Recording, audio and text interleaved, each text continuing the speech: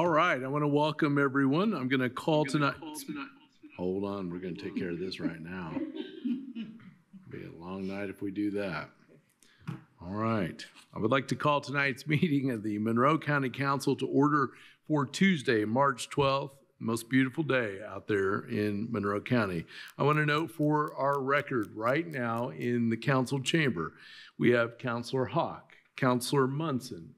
Over here, we have got Councilor Iverson, Councilor Crossley, and I'm Trent Deckard serving as the president of the council. We have no member online. We will have other members joining us later, or Councilor McKim will be joining us later, I should note. We'll now move to our agenda and that we've got, and the second item on our agenda is the Pledge of Allegiance. I'd ask you all to join me in that.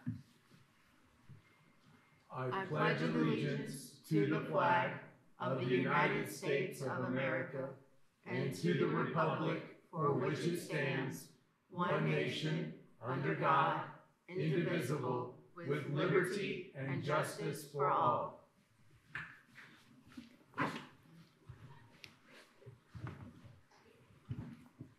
All right, thank you very much. We have adoption of our agenda on next for us, and I'll ask counselors if there's anything you want to change on this agenda at all. I would note that we have no ARPA requests or ARPA items, so you'll see a note on there for ARPA, but we will keep that on there as we have done and table it to March 26th, unless I hear otherwise. I don't anticipate I will. All right, we good with the agenda, folks? All right, awesome. We're gonna now move to public comment. And so for public comment, this is for items that are not on the agenda. For members of the public, we'll invite you to either come up here in the Nat U Hill, you'll have 3 minutes, or raise your hand on Teams and we'll get you one at a time. And so if anyone in the audience here wants to come forward, you're always welcome to do so. Here in the Nat U Hill, just simply come forward. On Teams, simply raise your hand.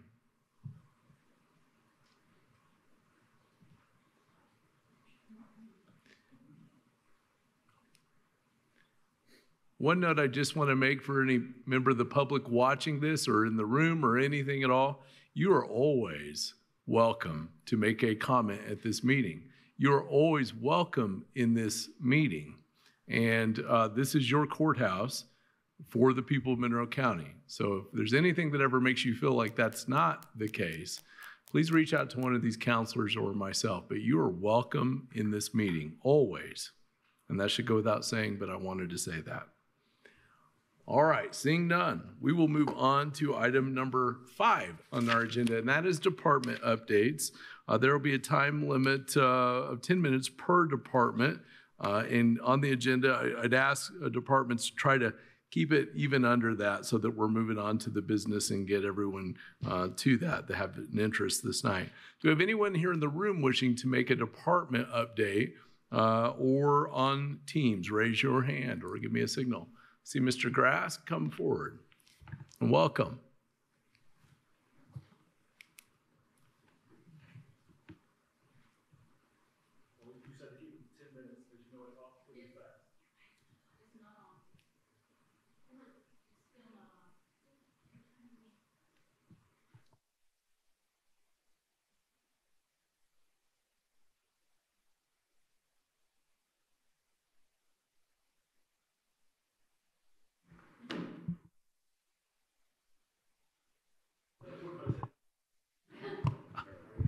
Yeah, we're on.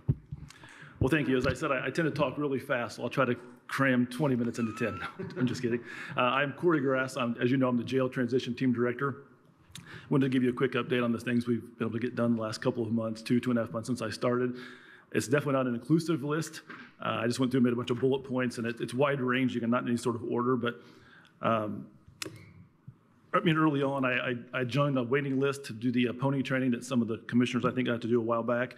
Haven't had a chance to do that yet, but it should be coming up sometime in Ohio later, I believe. Okay, let's see. I met with Scott Carnegie from DLZ, the architect, multiple times. We've been including with him in meetings multiple times. Requested a jail transition plan from the Du Bois and Franklin County, Ohio Sheriff's Departments to try and help us streamline our process a little bit and learn from their process. We've had meetings with the Bloomington Transit to help develop an evacuation plan for the future jail in case we'd have to evacuate inmates out of there and where we would take them and how we would move them there. I met with a lighting vendor with our maintenance guy, David Gardner from the jail. It was a huge help to talk about lighting for the next jail. I met with the public defender's office to ask them about their concerns and the things that they like that we're doing now and how we can do those better in the new jail. I've had multiple meetings with Angie Purdy. She's probably tired of dealing with me, and also RQAW, the consultants, for finishing the jail feasibility study and then collected information that they wanted sent to them that they have now.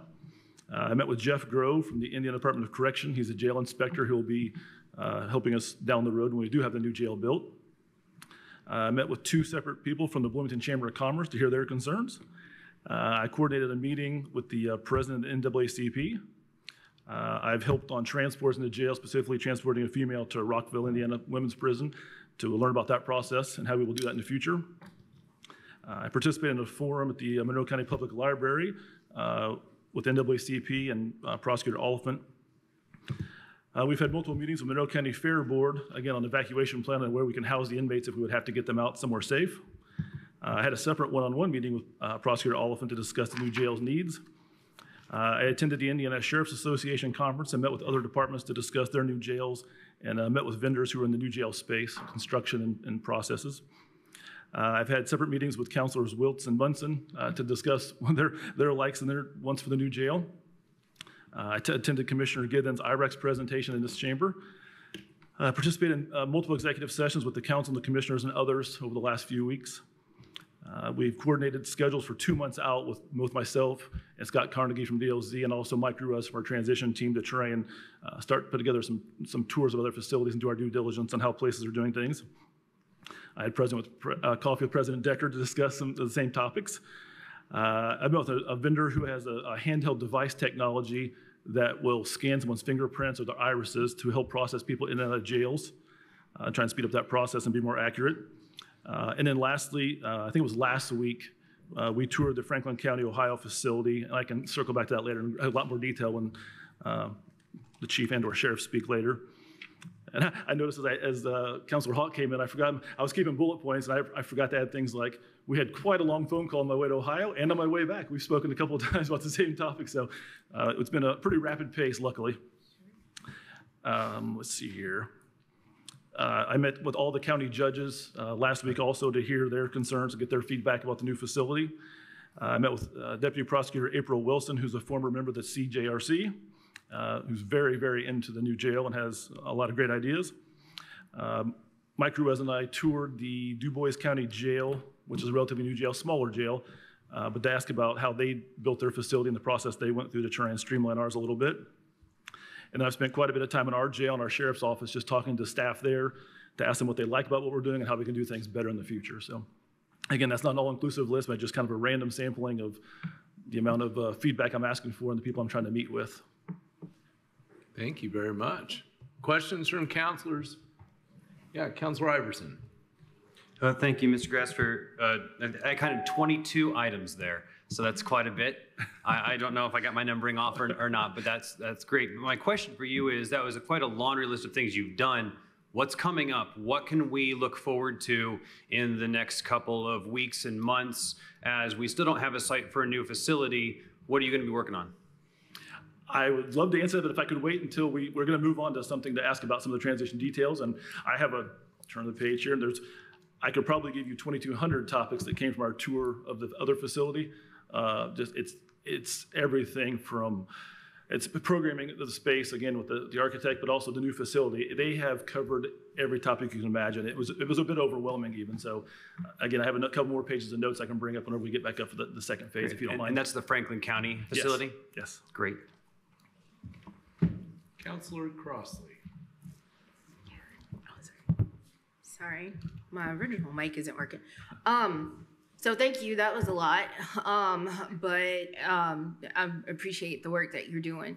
And it was an enlightening experience to be at the NAACP meeting with you and both Sheriff and Chief Deputy as well.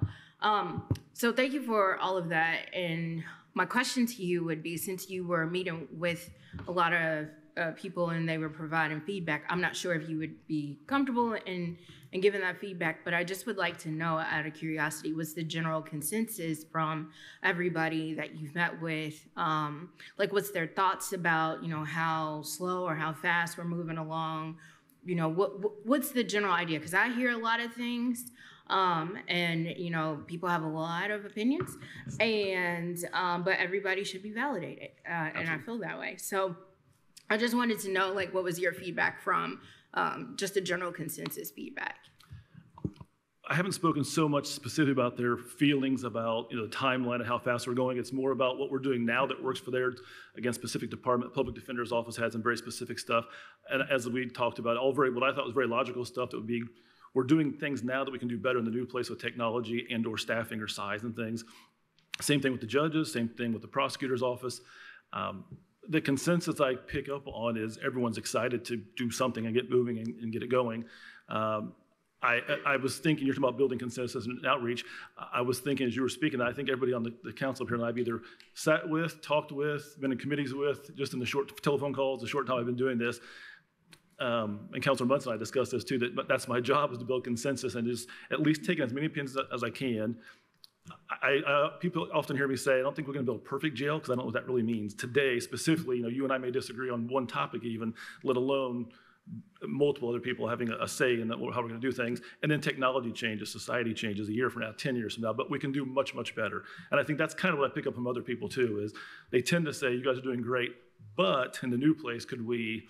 And there's a lot of questions about where it's going to be and things like that, but most people just want to have us address their concerns and the things that they live with, and that's why I'm reaching out to ask those same questions.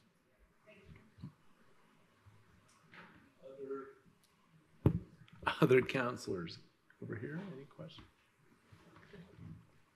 Oh,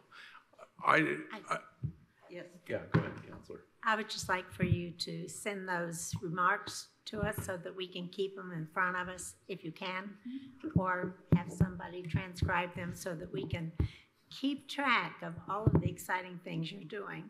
And as I said to you, and it probably wasn't what you wanted to hear, but we're not Columbus, Ohio, and we're not going to be. We're not that size. And certainly if we're not going to allow new housing growth, we're never going to get to that size. And many of us really don't want to be that big.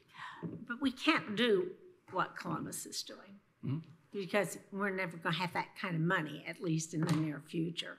So as I suggested, we cherry pick some of those wonderful things that you all have seen that the sheriff would like to do, because as you reminded me, no matter what that building's like, if the sheriff doesn't want to move his department there, it's not going there. So I would like very much for you to pick some of those things that you think might be within our reach, and then have us work towards something that's possible instead of dreaming of something that's impossible. Sure. That's just my thought. And I think we're very aware of that. I mean, there's the dream Taj Mahal that you want, and then what you can afford, what's realistic for your needs. And we had the same discussion with the folks over in Ohio. Right. As I reminded you, I've sold real estate since the 1970s. And if you show someone $1 million house when all they can afford is a $300,000 house, they're never going to be happy with that smaller house. So let's try to put something together that we can reach, that people can be happy with. Absolutely. Councilor Iverson. Yeah, I think Councilmember Hawk raises an interesting question. Your purview here is on transition and transition activities.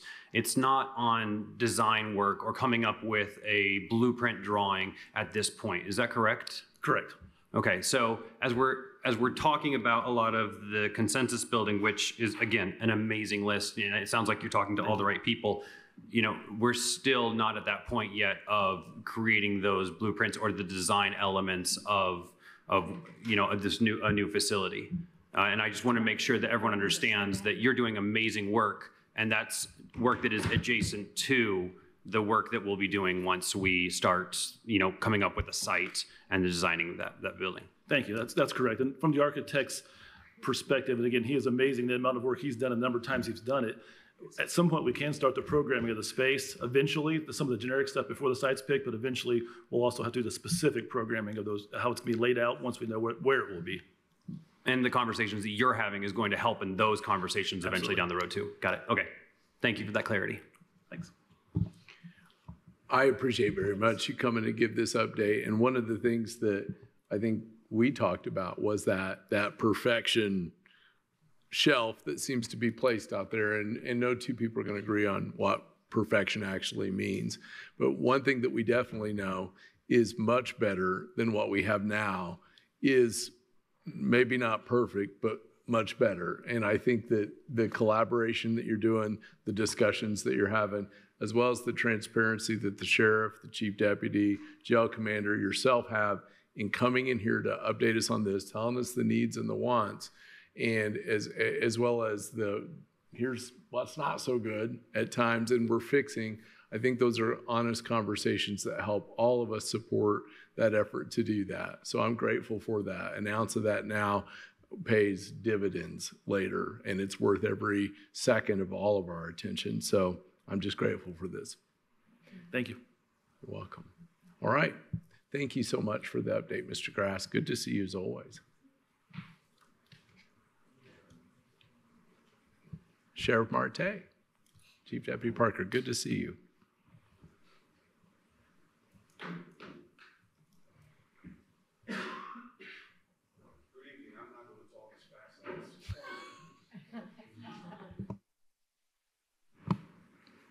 Good evening. I'm not going to talk as fast as Corey does.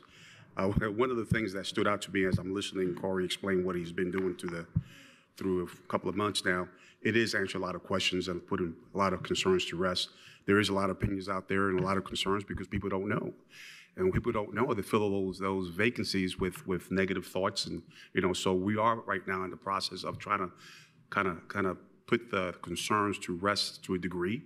We know we're not going to please everybody. We know that. We know we're not going to sacrifice good for perfect.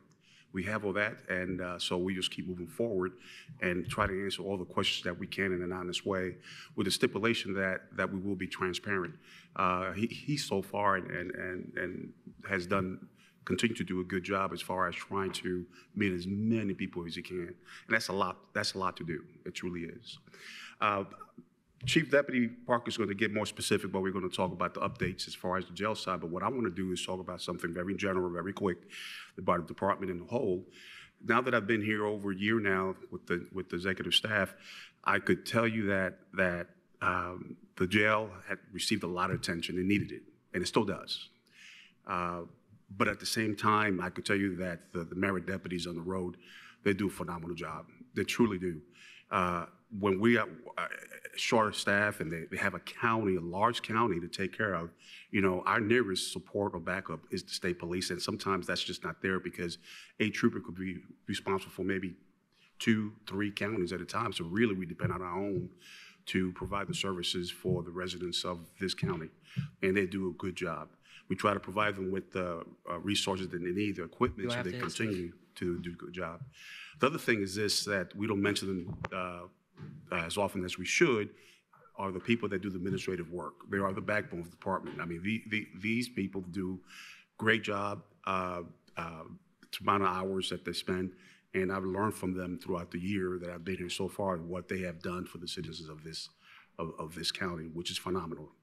So with that being said, I'm going to pass on the floor to Chief Deputy Parker. He will talk specifically about the progress we have made in the jail and talk about phase 1 and phase 2, what we're doing in the jail at the present time.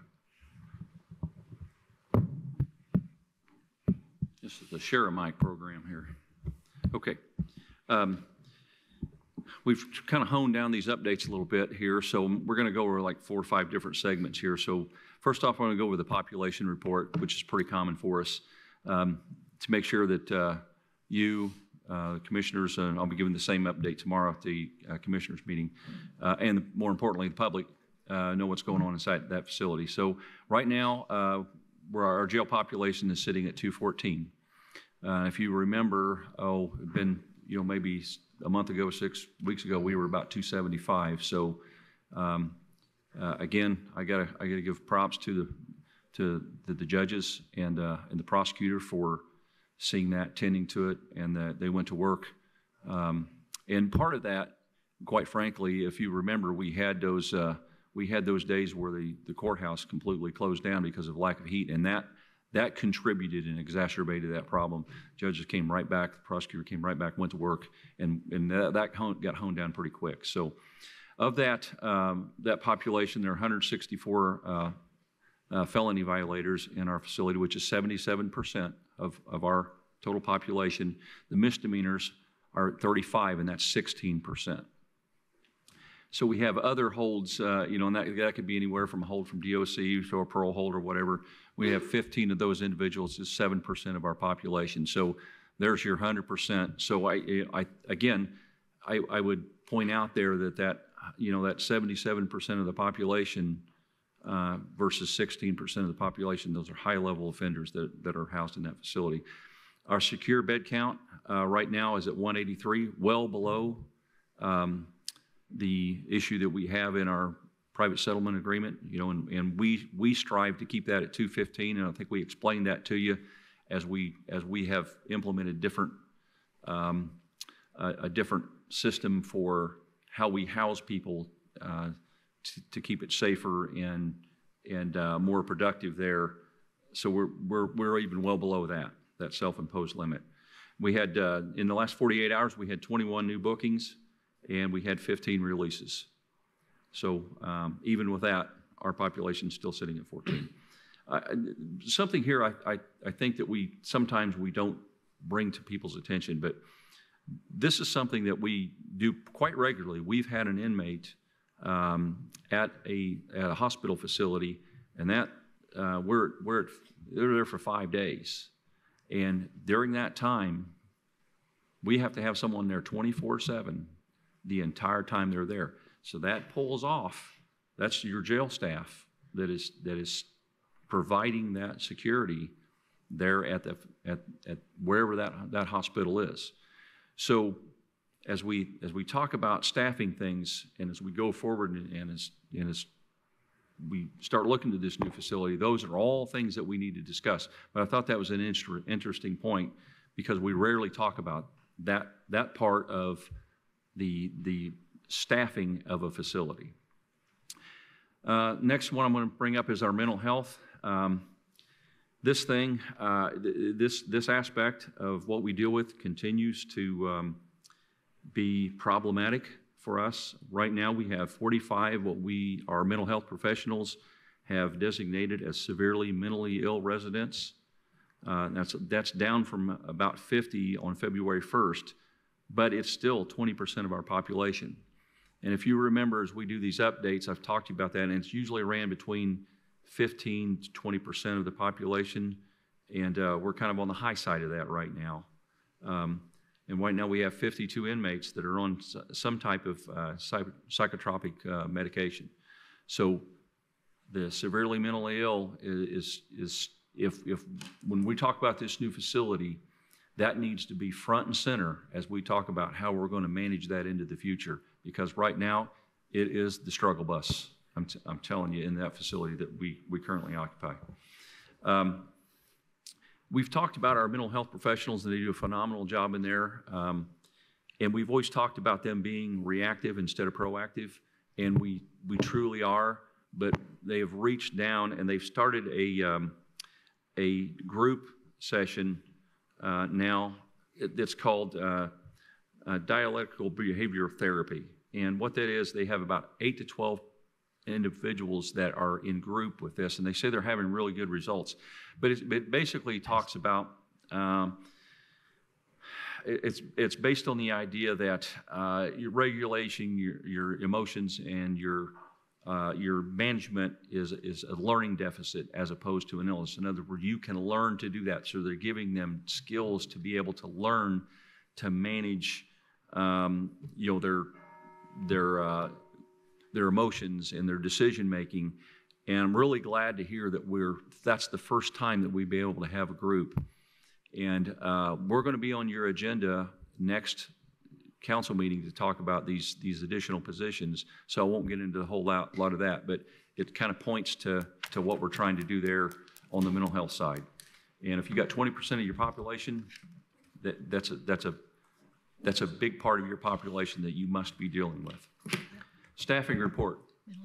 This will bring a smile to Peter Iverson's face because he's the one that requested this be part of our updates. Jail division, we remain fully staffed. Good. We had, I want you to listen to this statistic. We've had one resignation in the past 90 days. That's an incredible statistic in and of itself. And that person only resigned because they wanted to move back home to northern Indiana. So to maintain fully staffed and have, slow that resignation level or that attrition level out tells us we're headed in the right direction.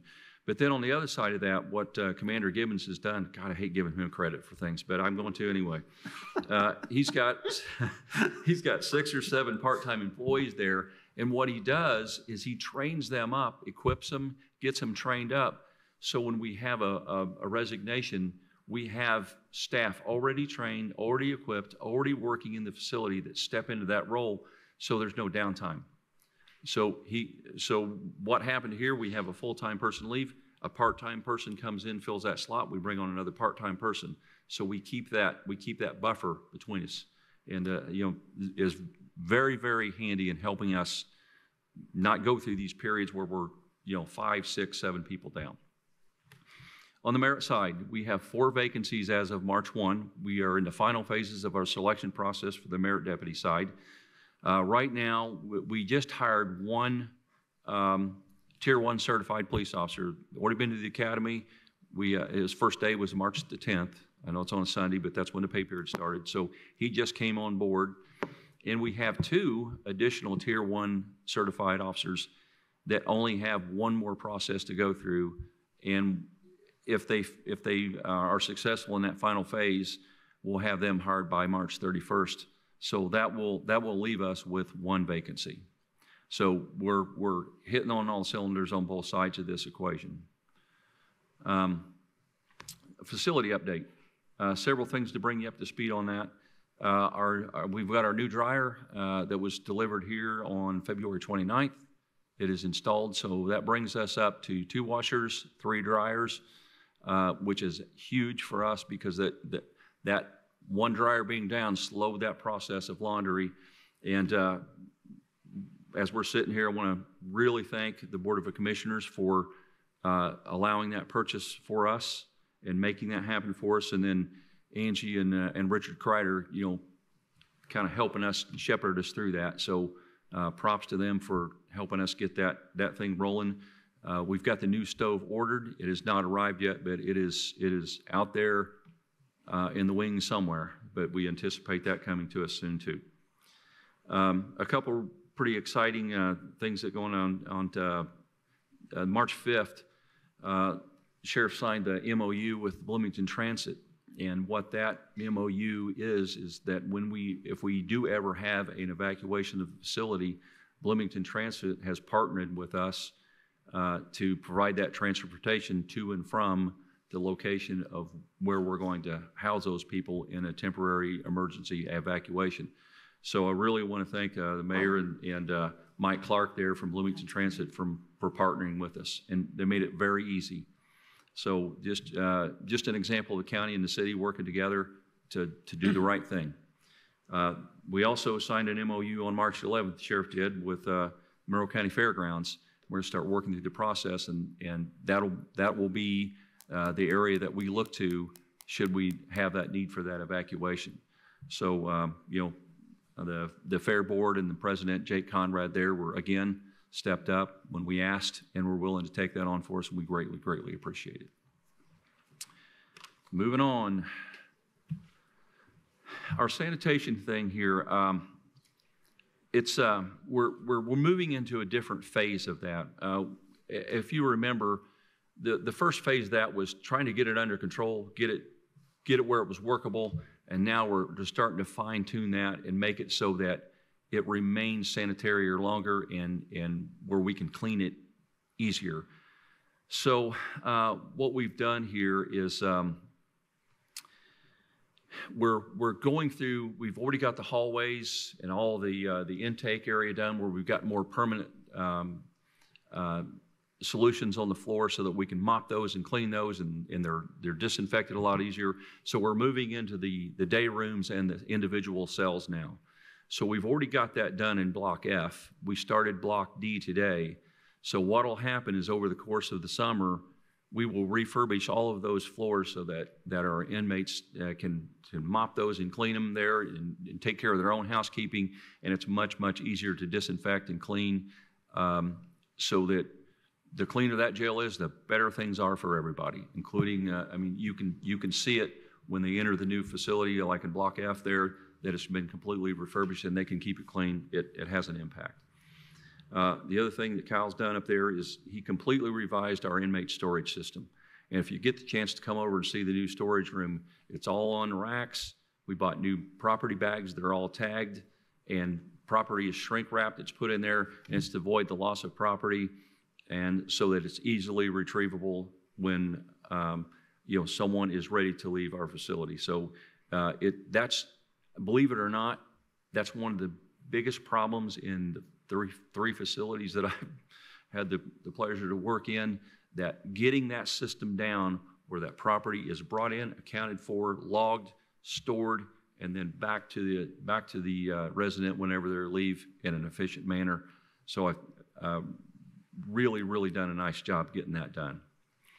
We're going to do something a little different here today, and I know I'm running out of time here, but we had quite an update for you.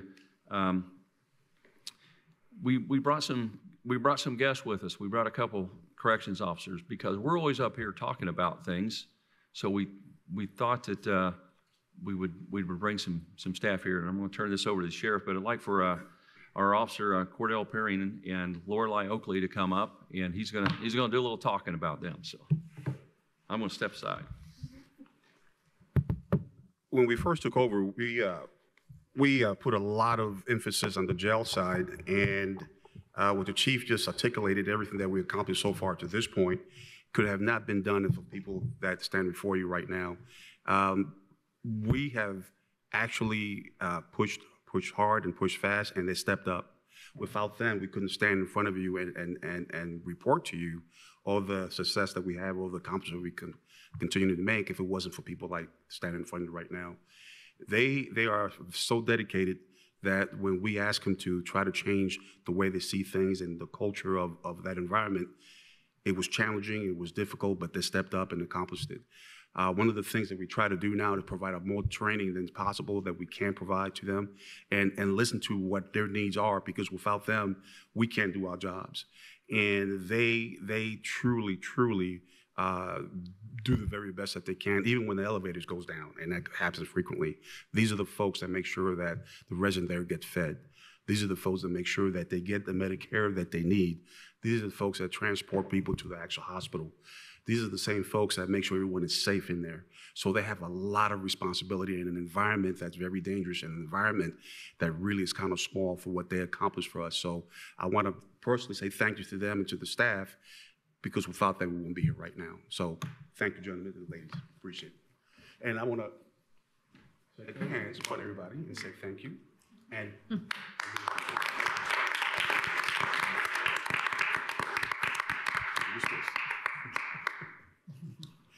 that's all we have. Thank you for now. Thank you, Sheriff. Thank you, Chief Deputy Parker. And thank you as well to your personnel coming over here and spending a little time with us. It's good to see you in here. We thank you for your service. We plan on making that part of the routine here, so you'll see Okay. those officers. We're gonna bring a couple with us every time. I think you've got a question from Counselor Hawk. Good. I heard you mention the elevator again. And I don't know what progress is being made, but I don't think we can wait for a new jail to be completed before we address that elevator. I mean, it's dangerous. It's hard on your staff. It's just hard on everyone. So what can we do to help? And I know it will be up to the commissioners as well, because that's the part that they do. It's not the part that the jail does. but it certainly affects the way that you can work and affects the way that we grow the population there, which is something we don't want to be doing. So if you don't have an answer, that's fine, but please I want you to know that we have that on our minds. We've always got an answer. The commissions are working with us, to try to rectify the situation with the elevator. It's very delicate because it's just old. Some of the parts are not even made.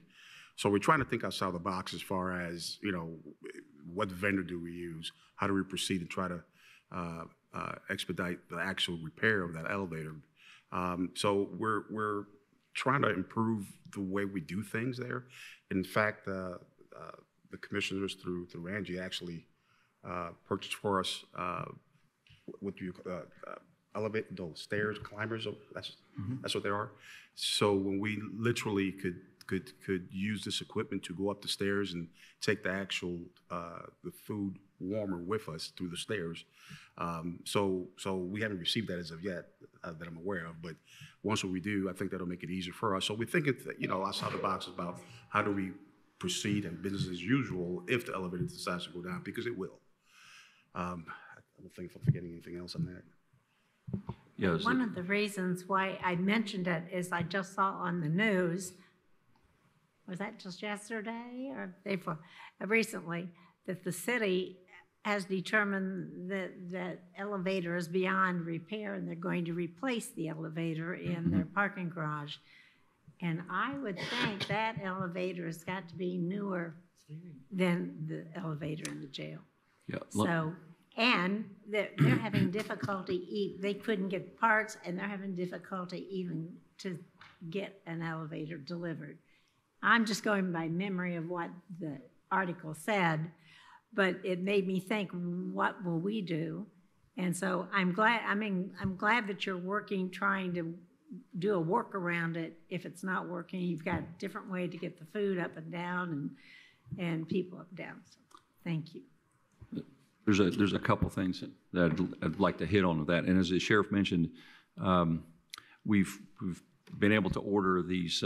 They basically look like a pallet fork that adjusts to and will climb stairs. So you can put a 900-pound load on there and press a button and it walks up the stairs with you. So that is very, very helpful. And so you can take your food and things like that, when we're unloading semis, and it walks up the stairs. So we anticipate delivery of those very, very soon, and Angie has been working with us on that. The second thing that we've done is we have worked with Dave and the commissioners of building an inventory of parts. So if part A fails, we have our own store, if you will, of parts that routinely fail. For example, we have 2 control boards now for that. We have some pulley wheels. We have all those things, so that we've went through with Dave Gardner there and identified, hey, what causes us problems, and we've stockpiled those parts. Here's the issue with replacing the elevator. If it comes to that, it comes to that. I hope it doesn't. But what we're being told here is that's about an 8-week downtime. And when that occurs, we just went through a 4 or 5 day downtime and almost pushes us to the limits of inoperability. So staring at that downtime of 8 weeks, it's different to shut down a parking garage where people can use the stairs as best they can. That's very, very problematic. So we're trying to do workarounds to make sure that we do everything possible we can so we don't get to that place where we're down for 8 weeks or 7 weeks or whatever. So I don't know if that helps. At the same time that the chief just mentioned that, if we have to go there, we're trying to think ahead of the game as well, because we just don't know if it goes down and it goes down completely. But we're doing the very best that we can with what we have at the present time. That's one of the reasons why, the essence of this new location is critical for us, because of just that one element. Causes us tremendous amount of havoc in that facility, because we're thinking ahead as far as feeding people, but as far as taking people to the courts, taking people to other locations, the hospital. That's we're talking about stairs now. So we're pretty much trying to think from each angle as much as we can at this point. Thank you very much. We appreciate so much your time and all this information, which is helpful for us to do what we need to do to be supportive. We'll see you in about 30 minutes. See you in about 30 minutes. All right, other departments seeking to update, raise your hand on Teams or come forward. All right, I think we will move on. Let's move to council liaison updates. And counselors, I'll invite you to do that. Councilor McKim. Thank you. This is actually really more of a kind of a committee update, but I guess you could call committee membership liaisons as well. We had a long-term financing committee meeting on March 1st, which was very informative. Greg Garitas from FSG was able to attend, and also will be attending the next one. So I think this is really what we wanted and what we envisioned for the long-term finance committee. There were just a couple of points that I think are that came up at the meeting that are worth bringing up as a report. First of all, kind of the good news was that Monroe County's bond rating was upgraded by Standard & Poor's from AA- to AA.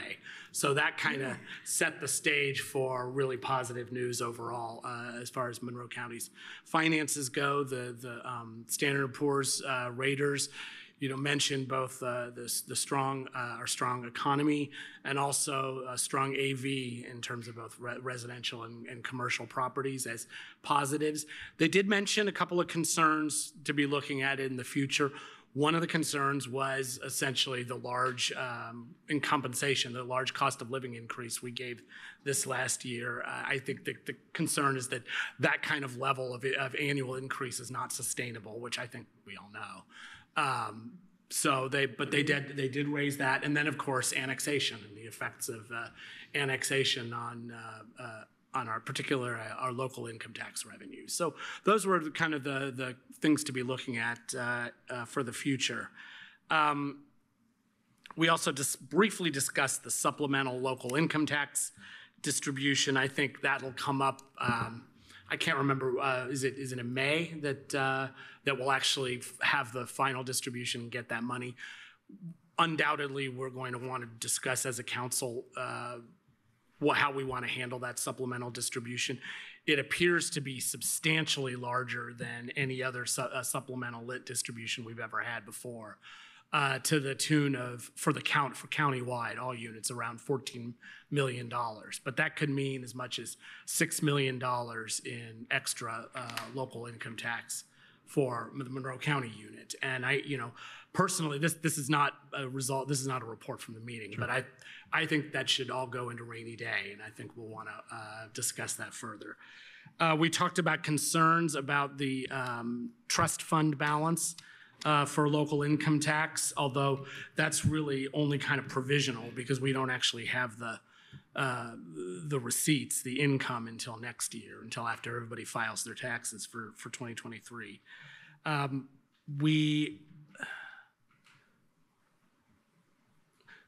couple other points that were raised that were was that the general fund appears to have been balanced. We know we made some substantial increases to the general fund.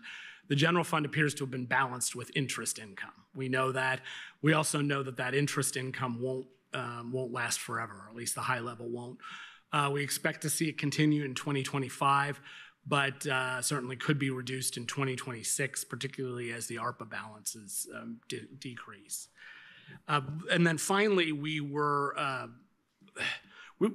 been advised that we really need to pass both target fund balance for a resolution for many of our funds, and then also to kind of redo the rainy day fund resolution, that establish the rainy day fund to be more specific and to update the reasons why we might want to dip into rainy day. And so we'll be discussing those draft resolutions at the next long-term finance committee meeting, which is going to be April 26th at 10 a.m. FSG will also be there. And of course, then the idea is for the committee to make recommendations on these resolutions to the council. Thank you, Councilor McKim. And one item to note is that committee, and I'm so grateful you did the report, that committee is doing everything that it was intended to do. And as you tick through that, it was awesome to hear. Other liaison updates? Councilor Hawk, did you have something? Yes, as you might know, I've spent a lot of time in front of that computer seeing what's going on at the state level. Doesn't matter how much you follow it, they just change it all around at the last minute. And one of the things that was really scary, because he was running through everything that had changed in this one bill that we've been watching, and put so much in there, and he was talking so fast. And I heard him say something about the jail tax, and because it was a former Coit County, that it wouldn't be the county council making a decision on the jail tax, it would be the income tax council. And I about fell out of my chair. And as you know, I right away started contacting people and saying, what's he doing? What's he talking about? As it turned out, because I went ahead and went through every line of that legislation trying to find where he was talking about, he was speaking about a specific county. But why we need to watch at that is because if the state believes, unless there's something in place because something that county had already started and they were just going to redo it, that I haven't contacted the other county to get some feedback. But we want to make sure that it is and remains, I would think we would want it to be the county council, because that's the way it is now. That's how we voted on that community corrections tax. Now, they were talking about the jail tax. And when they say that, then I think we're talking about the community corrections tax. But there is also a form that's a jail tax. So that's part of what we'll be talking about in the long-range planning, no doubt. But it is also something I think we need to keep an eye on, because we want to make sure there's not a movement toward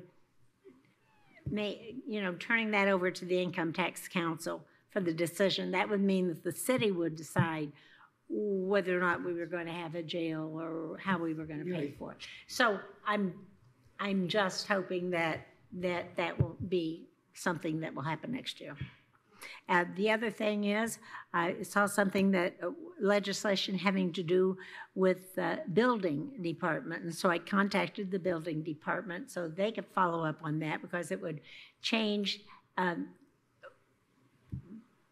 some of the inspections they would do. I said, just check it out and make sure that you understand. Also, legislation having to do with the Youth Services Bureau. Some of it I thought might affect them. And so got a hold of Vicki, and she's going to meet with others and get back with me and to see if there's anything we need to change on that. But there's so much going on up there, and we'll be, hopefully, those of you who are willing and have the time to go to the AIC meeting, you'll be getting an update, and they'll also be doing an update online. Thank you, Councilor Hawk. I have an update. Councilor Munson, go ahead. Yes, I want to follow up on what Councilor Hawk was talking about, and that is the city's overwhelming influence for the local income tax council. And we have tried to get this changed legislatively a number of years. And it's not really a partisan issue, as I see it. It is simply a fairness issue. And there are only a small number of counties that are affected. Monroe County is one of, I think, about 7. And other counties do not use the local income tax council dominated by the largest city membership of the city council. They instead use only the county council for local income tax decisions. And that's because the county council represents everybody in the whole county, including the city. And this is a major concern with respect to the jail revenue that can be obtained through legislative enabling. I'm very concerned about this. Thank you very much, Councilor Munson. I have an update I want to speak pretty frankly about tonight. And I had a message that I'd forward to Michelle. I don't know if that has gone out, but specifically this is regarding rural transit and us having rural transit all throughout the community. Last night I spent the evening in Ellettsville at the Ellettsville Town Council meeting, and I just want to report that the changes that have been done or interpreted at the state level of federal law regarding what can and cannot be funded for rural transit funding in our urban to urban areas, that is a change that we're all dealing with. As you all will recall, the county came together. We appropriated $86,000 towards this solution. We did that in the cold of last year, fairly early in the process. The town of Ellettsville, which has received transit coverage for, probably nearly as long as I've been alive, at least 25 to 30 years, and in which rural transit is headquartered. They did pay for the first 3 months of this year, and we have made a couple repeat trips over there to attempt to secure that funding for the remainder of this year. Last night in the meeting, I'd hoped we'd be a little bit more successful in getting that commitment of $43,000 for the remainder of the year to maintain that service. That has not happened at this point. I offer this because last night I was also joined by, at the town meeting, members of the public who will be affected by this. And if there's anyone that wants to hear what that sounds like, you can go to Community Access Television, which the county also supports, and you can watch that town council meeting and you can hear from folks directly what this will be like or what it is like to receive this service or to not receive this service.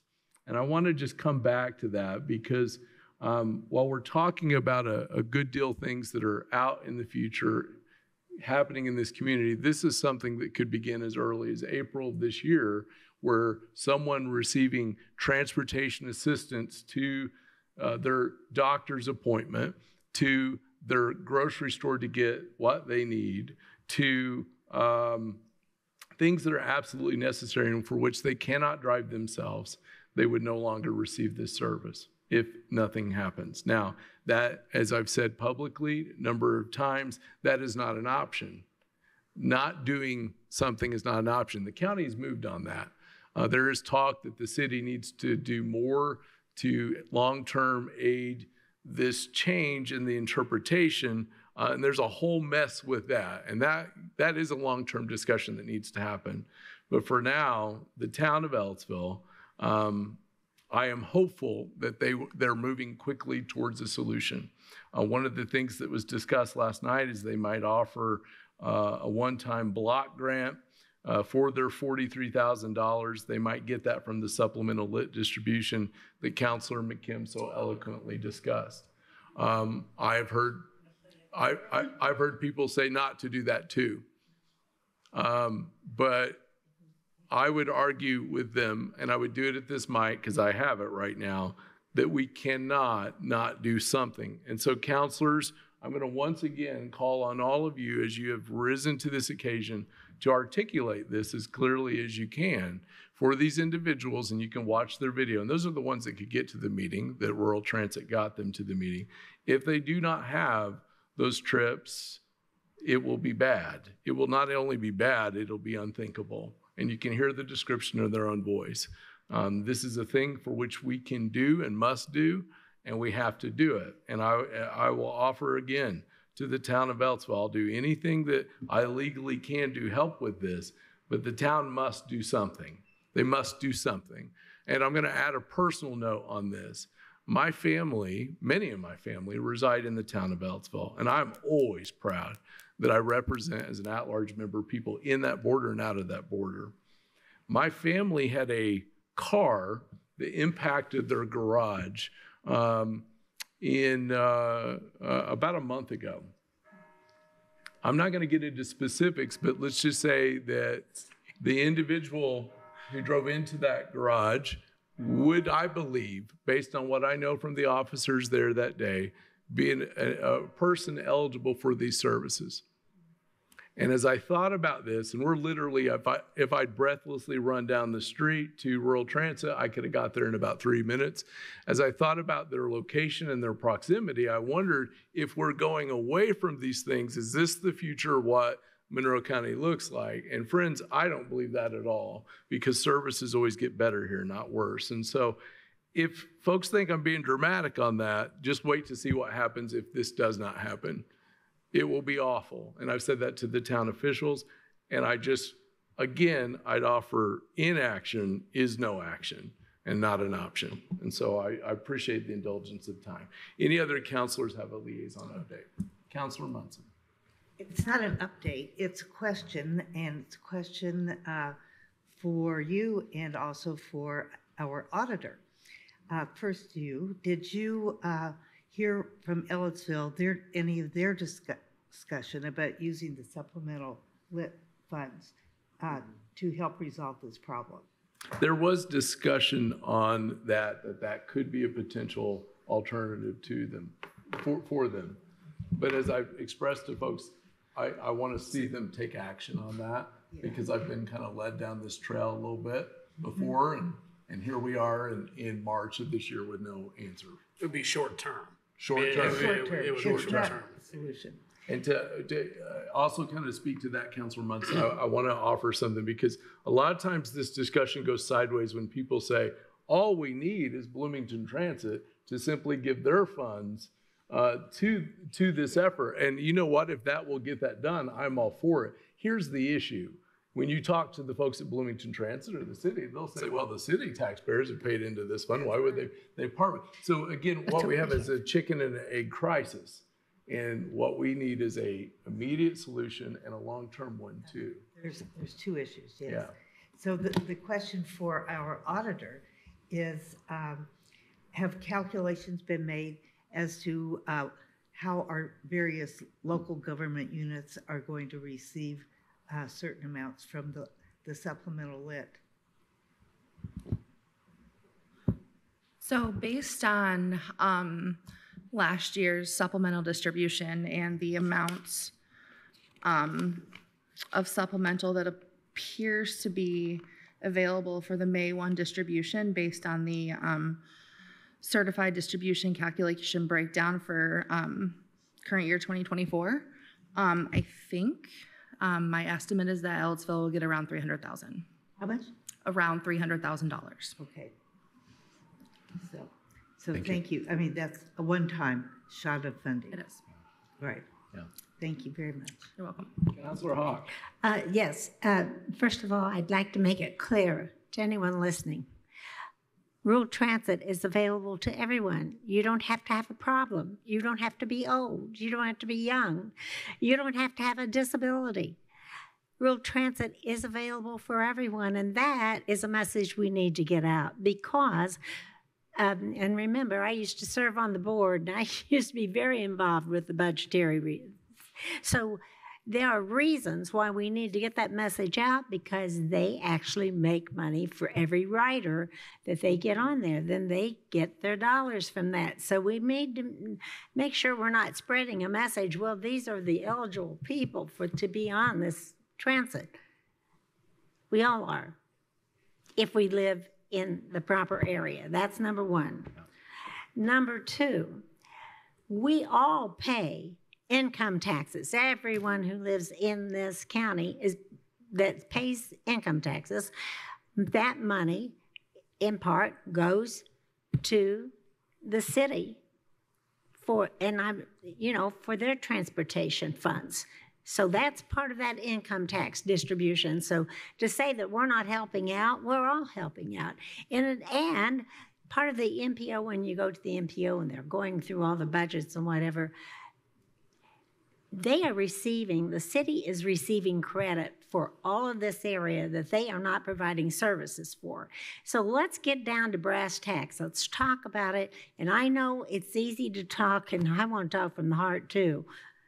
That's part of my heart. You know, I grew up in Ellisville. I love Ellisville. But I also know that they're making tough decisions there because they're growing at such a rapid pace. And just as Councilmember McKim is saying, we need to be putting the supplemental back, and we be prepared for whatever might happen having to do with annexation. You think Ellisville doesn't want to do that as well? And then if they're having to choose between rural transit and maybe laying off some law enforcement or not keeping everybody having the right number that go out on their fire runs. Look, you may think $40-some thousand is not much. If you're working with little town budget, it's a lot harder to come up with those dollars. So I want to give them grace. I want to work with them. I don't want to go and try to find fault with the decisions that they have to make to keep the town running. I don't like it when the state tries to tell us what to do, and I don't expect Ellisville wants the county to come over there and tell them what to do. And I'm just standing up for my hometown. So. Sure. Anyone else have offers? Well, I will repeat, I'll do whatever I need to do to make sure that we have service for those individuals so that they have access to that. All right. We'll move from council liaison reports to item number 7, the Youth Services Bureau. Thank you for waiting patiently through that important discussion. Council, I got my voice back. I move to approve the Youth Services Bureau request for an update of report and structure to the education case manager job description. Second. Schmidt, thank you so much. Hi. Okay. Good evening, councilors. First, I would like to thank Councilor Hawk for making us aware of that change in the legislation, and Vicki and I are working with our licensing consultant to see how those updates are going to affect how we serve our population, so I appreciate that. But tonight I am just here to request a structural change. Currently, our education case manager reports to the clinical coordinator. We've had the job for about 1.5 years now and have had a chance to evaluate what does this person actually do, who are their tasks, mainly, what their job responsibilities are and who they should potentially be reporting to. And so we are just asking to do a structural change to our organization chart to move the education case manager from underneath the clinical coordinator to underneath the program coordinator. We are not asking for a reclassification or any change in job duties at this time. Very much. Questions from council? All right. Seeing no questions, we'll go to comments from the public. Any comments? Raise your hand on Teams or come forward in the Nat U Hill. Okay. Seeing none, we'll go to a roll call vote. You can actually do a voice vote on this since it's regarding just the change of a job description. All those in favor signify by saying aye. Aye. Opposed, the same sign. Motion carries. That takes us to, thank you so much. Thank you, councilors. That takes us to item number 8, the Board of Commissioners. Council, I move to approve the Board of Commissioners request and fund 1237-0000 restricted opioid settlement, the creation of a new account line 41004 vehicle purchase, and simultaneously approve an additional appropriation in the amount of $121,850 in the capital category. Second. Good evening, and thank you for having us here tonight. We're here to ask, as Councilmember Crosley said, for a new line to be created and for an appropriation of $121,850 as a match for a vehicle. Yesterday, I was working with our auditor on something and came across a startling statistic. Between 2012 2016, 58 counties in Indiana alone, had over 100 prescriptions per 100 people in the population of that county with regard to opioids. That's startling to me. And during that same time period in Monroe County, we had an outbreak of hepatitis C. that went along with some of the opioid issues. And so as one of the things that we have done here in Monroe County, and we've had your support, thankfully, is to approve a syringe services program. You all are aware of the fact that we're one of only 8 counties that has that syringe services program. So last year, I had the pleasure of working with colleagues in the health department, Kathy Hewitt, who's here with me, and also Melanie Beschlag and Nick Foyles of the Indiana Recovery Alliance to apply for a grant from the for extra opioid settlement money to work on some of the issues related to harm reduction and providing connections to care. We obtained $576,000 additional dollars for this county to work on these items. And as part of that, we thought that we needed about $120,000 for a new vehicle for outreach. That was based upon something that the state had actually advertised at the time as a separate grant. And so we thought, well, the state probably knows what it's doing. And it turns out that the cost would be much, much greater. So that's why we're asking for this additional money specifically out of the opioid settlement money. We're not asking for it out of the general fund or out of ARPA money at all. And we have, if you wish, we can also provide information. It's in your packet, I believe, but also Auditor Gregory could talk about the fact that there is sufficient money to meet this need as we go forward. But I also want to introduce Kathy Hewitt here, ask her to say a few words. I want to bring Melanie Verslag and Nick Voiles up, and we also have just a little teeny slideshow for you. So, Kathy. Councilors, I just want to thank you as well as the commissioners for your continued support of the Monroe County Syringe Service Program since it opened in 2016. Your support as well as the commissioners have allowed us to provide disease prevention services within the county. It's provided let us help reduce harm, provide links to treatment when people are ready, and to provide opioid reversal medications as well as education to make sure we saved lives. So I just wanted to thank you all very much.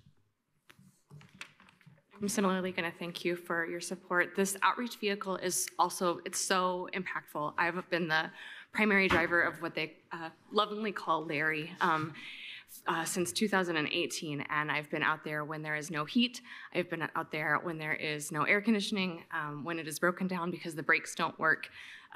We use our minivan that's been purchased by Health Department grant, and Peter's been out with us before. I mean, it's not great. It's not private when you're providing services for folks that are, really in need of those things, people that are really impacted by the opioid epidemic. And gosh, I had something else that I was going to say, but just thank you so much. It's really impactful. 50% or nearly 50% of the folks that we're seeing are through the mobile service, the mobile vehicle. So half time through that mobile unit 3 days a week. The other half are at the office. So being able to have a functional vehicle, it's really supportive of the longevity of the program, really impacting and meeting people where they're at. So just thank you for that. Yeah, thank you for everything. You guys know me, I'm a local boy. I've been here my whole life. And, some of this stuff is not the most attractive thing dealing with people in marginalized situations. It's really hard. It's hard work. And, to be able to get to these people where they're at and serve their needs is something that has been amazing. Larry is old. It is not going to make it. It's going to cost so much money to keep it updated. This allows us a way to test people that normally would not come in for testing. It allows us to reach people and make changes in their lives they would never see coming. It truly is like a wonderful thing to have an outreach van and to be able to reach these people that normally traditionally are not untraditionally housed and that desperately need this kind of attention. So thank you for having us, for your continued support, and for everything you've done for us so far. You have no idea what it means to me and to the community I serve. So if TSD could back up just a bit so we can show these slides. These are things that Nick helped prepare today. So this talks about last year. Do you want to explain some of these things? Sure. So last year, over 2,000 visits were conducted. This is about half of them through our mobile outreach. And if you look at it, they were reported over 1,500 reported overdose reversals that came out of our operation. That's over 40,000 naloxone doses provided to peers in our community. We saturate our community. It is the reason there are so many reversals. And the top referrals we ever get are for hepatitis C and HIV. We are truly like above the bar in most communities in tackling that particular problem. That van reaching people, it's hard unless you've seen it. Peter, you've been out there, you guys, it's something about it. When people see that you're coming to their place, that you're willing to make that mile, to make that push to them, that changes the game. It changes the situation. They may not be able to come to you, but when you come to where they're at, it truly opens up doors that are not open. Next slide.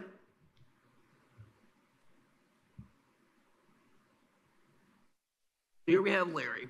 Larry is a converted food truck that we were gifted from the Chicago Recovery Alliance a long time ago. We have spent at least over $10,000 over the last years on repairs, and it costs $100 and something to fill the tank.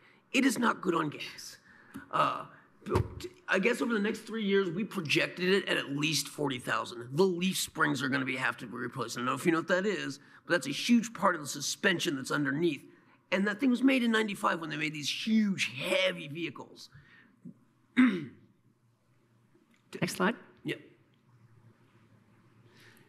So here we have this one. This was actually the cheapest one that we found. We looked all over. This is a mobile clinic vehicle, which allows us to do absolutely everything we could possibly do. That means the health department and I can both test. We can see people. We could have a clinical in there. A doctor could have a private session with somebody. It's wheelchair accessible. It's better on gas. It has a hand washing station and a private room so that people can have either counseling sessions, testing, anything. And it's a lot better on gas. It also means that for the foreseeable, 6 to 10, 15 years, we won't need any maintenance other than oil changes or, upkeep. And for the first time, we'll have 3 seats with seat belts on it, which is a wonderful thing. And as you look in there, it's wheelchair accessible. It truly is like a wonder. For us, it's a dream. We've never had anything, this is going to change everything for us. Especially having wheelchair accessible. We have a couple of people that are literally unable to get on there. We have to come off to them. And it'd be really nice to get them and get their needs suited for a community that aren't as mobile. It lifts and puts them right up there in front of us and into a private room. I think that's what you had for your slideshow, but I also think one of the things that you're looking at for the van is an awning that would be over the side. So there's a window. On that side of the thing, they're including this in the price.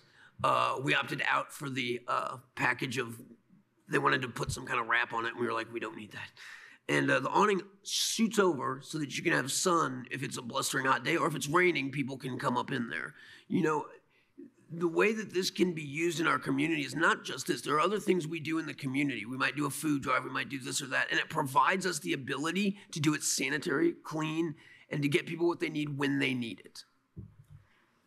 The other part with all the repairs on Larry, and that's how that vehicle is affectionately known, is it's down often enough that there are weeks that go by when they cannot do any of the outreach. And those people that we serve don't get to come in because they can't make it to our location, And so it just means a possible spread, a possible outreach. It's never a good thing for us not to have services. I don't know if you guys know this or not, but nationally, we are a darling. This program is one of the most talked about national programs, and I speak nationally all the time. The way we all work synergistically and everything, it's just a dream. So thank you for your continued support, regardless, and thank you for everything you've done for us. It truly means a lot to the people that are suffering from this and to the people that we get to treat.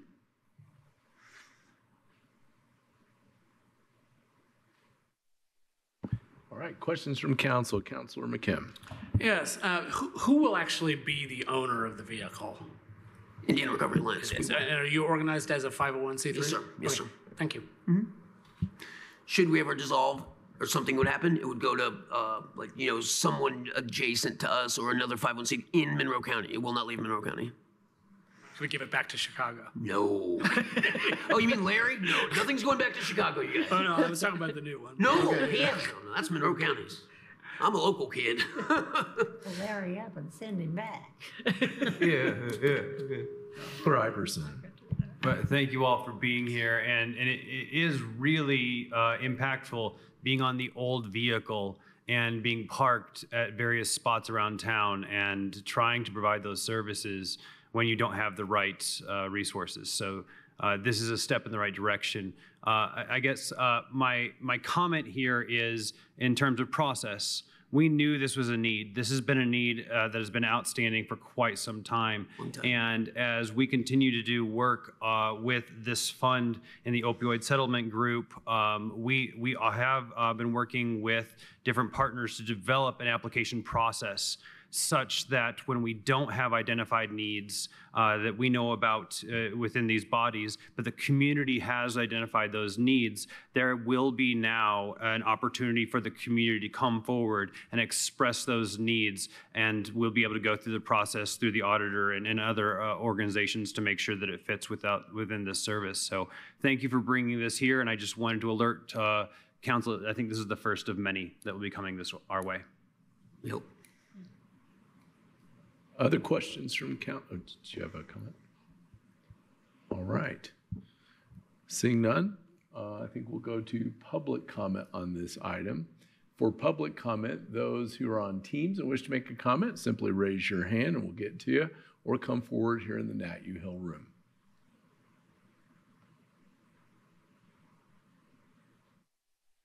Seeing none, we will go to a roll call vote. Counselor Iverson? Yes. Counselor Hawk? No. Counselor Crossley? Yes. Counselor Munson? Yes. Counselor Deckard? Yes. Counselor McKim? Yes. Motion passes majority 5-1. Thank you very much. Thank you very much. I want to do a happy dance. Thank you. Congratulations. This is a huge, yeah, we've been working on this for a long time. Thank you very much. That'll take us now to item number B, well, not, pardon me, 8B. Council, I move to approve the Board of Commissioners request in Fund 1170-0106, Public Safety Lit TSD, the creation of a new account line 47100, Equipment Law Enforcement, and simultaneously approve an additional appropriation in the amount of $287,538.01 in the capital category. Second. Hi. Welcome, Ms. Purdy. Mr. Crone. Thank you. Yes, I'm here before you because apparently during our last budget session, I completely forgot about this particular expense that we have, and it's for the Sheriff's Department's Axon body cameras. And so I'm requesting it in addition to, let me back up a little bit, the amount that we're requesting is actually for 2 payments. The entity didn't initially invoice us as planned, and it came in the following year. So we've been about a year behind, and Mr. Cron can explain that better. So what has happened is in October of 21, when the Axon agreement was signed, that's when the first payment was supposed to be due. But they were in the process of Axon, and the county was in the process of getting everything implemented. The final sign-off wasn't until February of the next year, so that's when they invoiced. Since we didn't encumber funds over into the next year, we were actually using 22's money to pay 21's bill. And every year we just keep kicking this can down the road. We're paying Axon approximately 4 months late every year because the bill comes due in October and we have to wait till the next year's funding to pay the previous year's bill. So our request this evening is for 2023 and 2024. That will get us current so that we can budget for 2025 accurately. All right. Questions from council. Councilor McKim. Yes, did Axon charge us any kind of a penalty for the late payment? No, they have not. Axon has actually been very good about it. I pointed out to them that it was due to the fact of that offset and we don't encumber funds. They've just asked that we correct that issue. This not only affects the body cameras, but this is also the data storage that goes with the body cam video, the interrogation videos, and all that. It's all tied into this same bill. So, thank you, and I appreciate that they're not charging us a penalty for that. Other questions or comments? All right. Seeing none, we'll go to comments from members of the public. If you have a comment, please come forward here in the Nat U Hill or raise your hand on Teams. All right. Seeing none, we will go to a roll call vote. Counselor Munson? Yes. Counselor McKim? Yes. Counselor Hawk? Yes. Counselor Iverson? Yes. Counselor Deckard? Yes. Counselor Crossley? Yes. Motion passed unanimous. Well, thank you. Thank you. We'll go to item C. Council, I move to approve the Board of Commissioners' request and Fund 1215-0068 Election Fund Commissioners, the creation of two new account lines, 23001 Materials and Parts, 30006 Contractual. Second. Yes, we're just requesting the creation of these particular lines, given that this year is a rather major election. It would be more appropriate to be able to transfer some funds that we currently have within there. I think that our utilities line is a little high, but I think that we can then transfer within there to put for materials and parts and for some contractual work, just to keep it clean as to how we're actually expending the dollars. All right, questions from council? Yes, as a reminder, if it was our choice to pull the election expenses out of county general and create their own fund.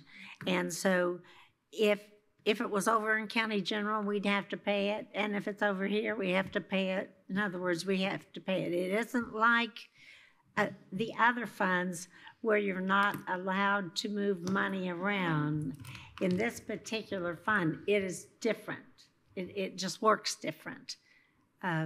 We tried to do it one time to try to have like a rainy day set up and then move it from there. And the state said, no, you're doing it wrong. So it's just something we have to do. Councilor Crossley. Thank you.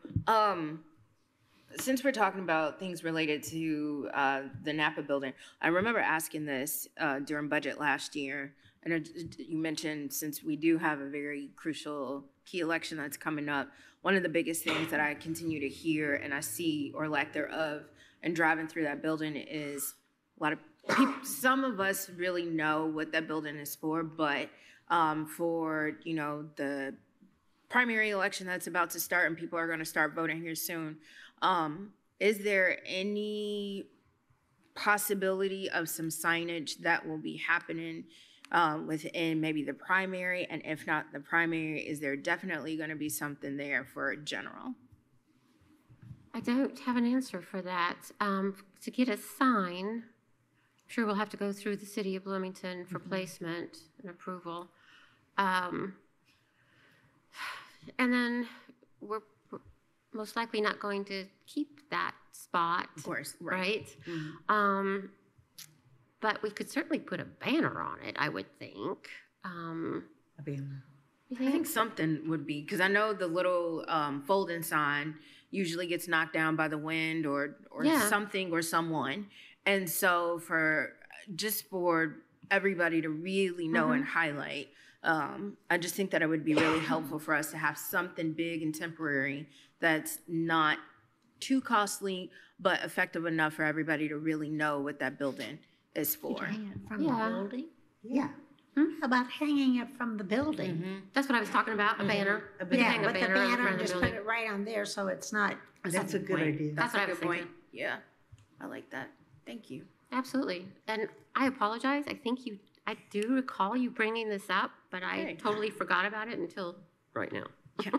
Thank you. Thank you. All right. Other questions or comments? All right. Seeing none, we'll go to public comment. If you have them, please come forward to the Nat U Hill or raise your hand on Teams.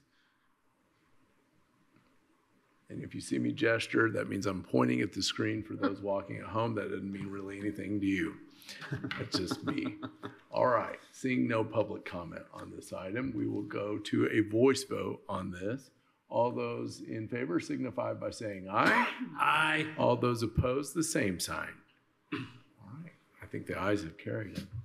We are at 6:31. Thank you. I just sent myself a text, so Look at We're at 6:31. Look at our Exactly. time We're going to management. honor a recess to honor our time management. We will come back in 10 minutes. Counselors, please be back on time and we will get rid of our What a agenda. deal. Recess for 10. Okay. Mr. President. Right. We're going to call this meeting back from recess. And we are now at item number 9. It's the Sheriff's Office. And we want to once again invite Sheriff Marte. And it looks like Chief Deputy Parker. And it looks like Mr. Grass. Come on forward here. And this is a discussion on the implementation of the transitional team.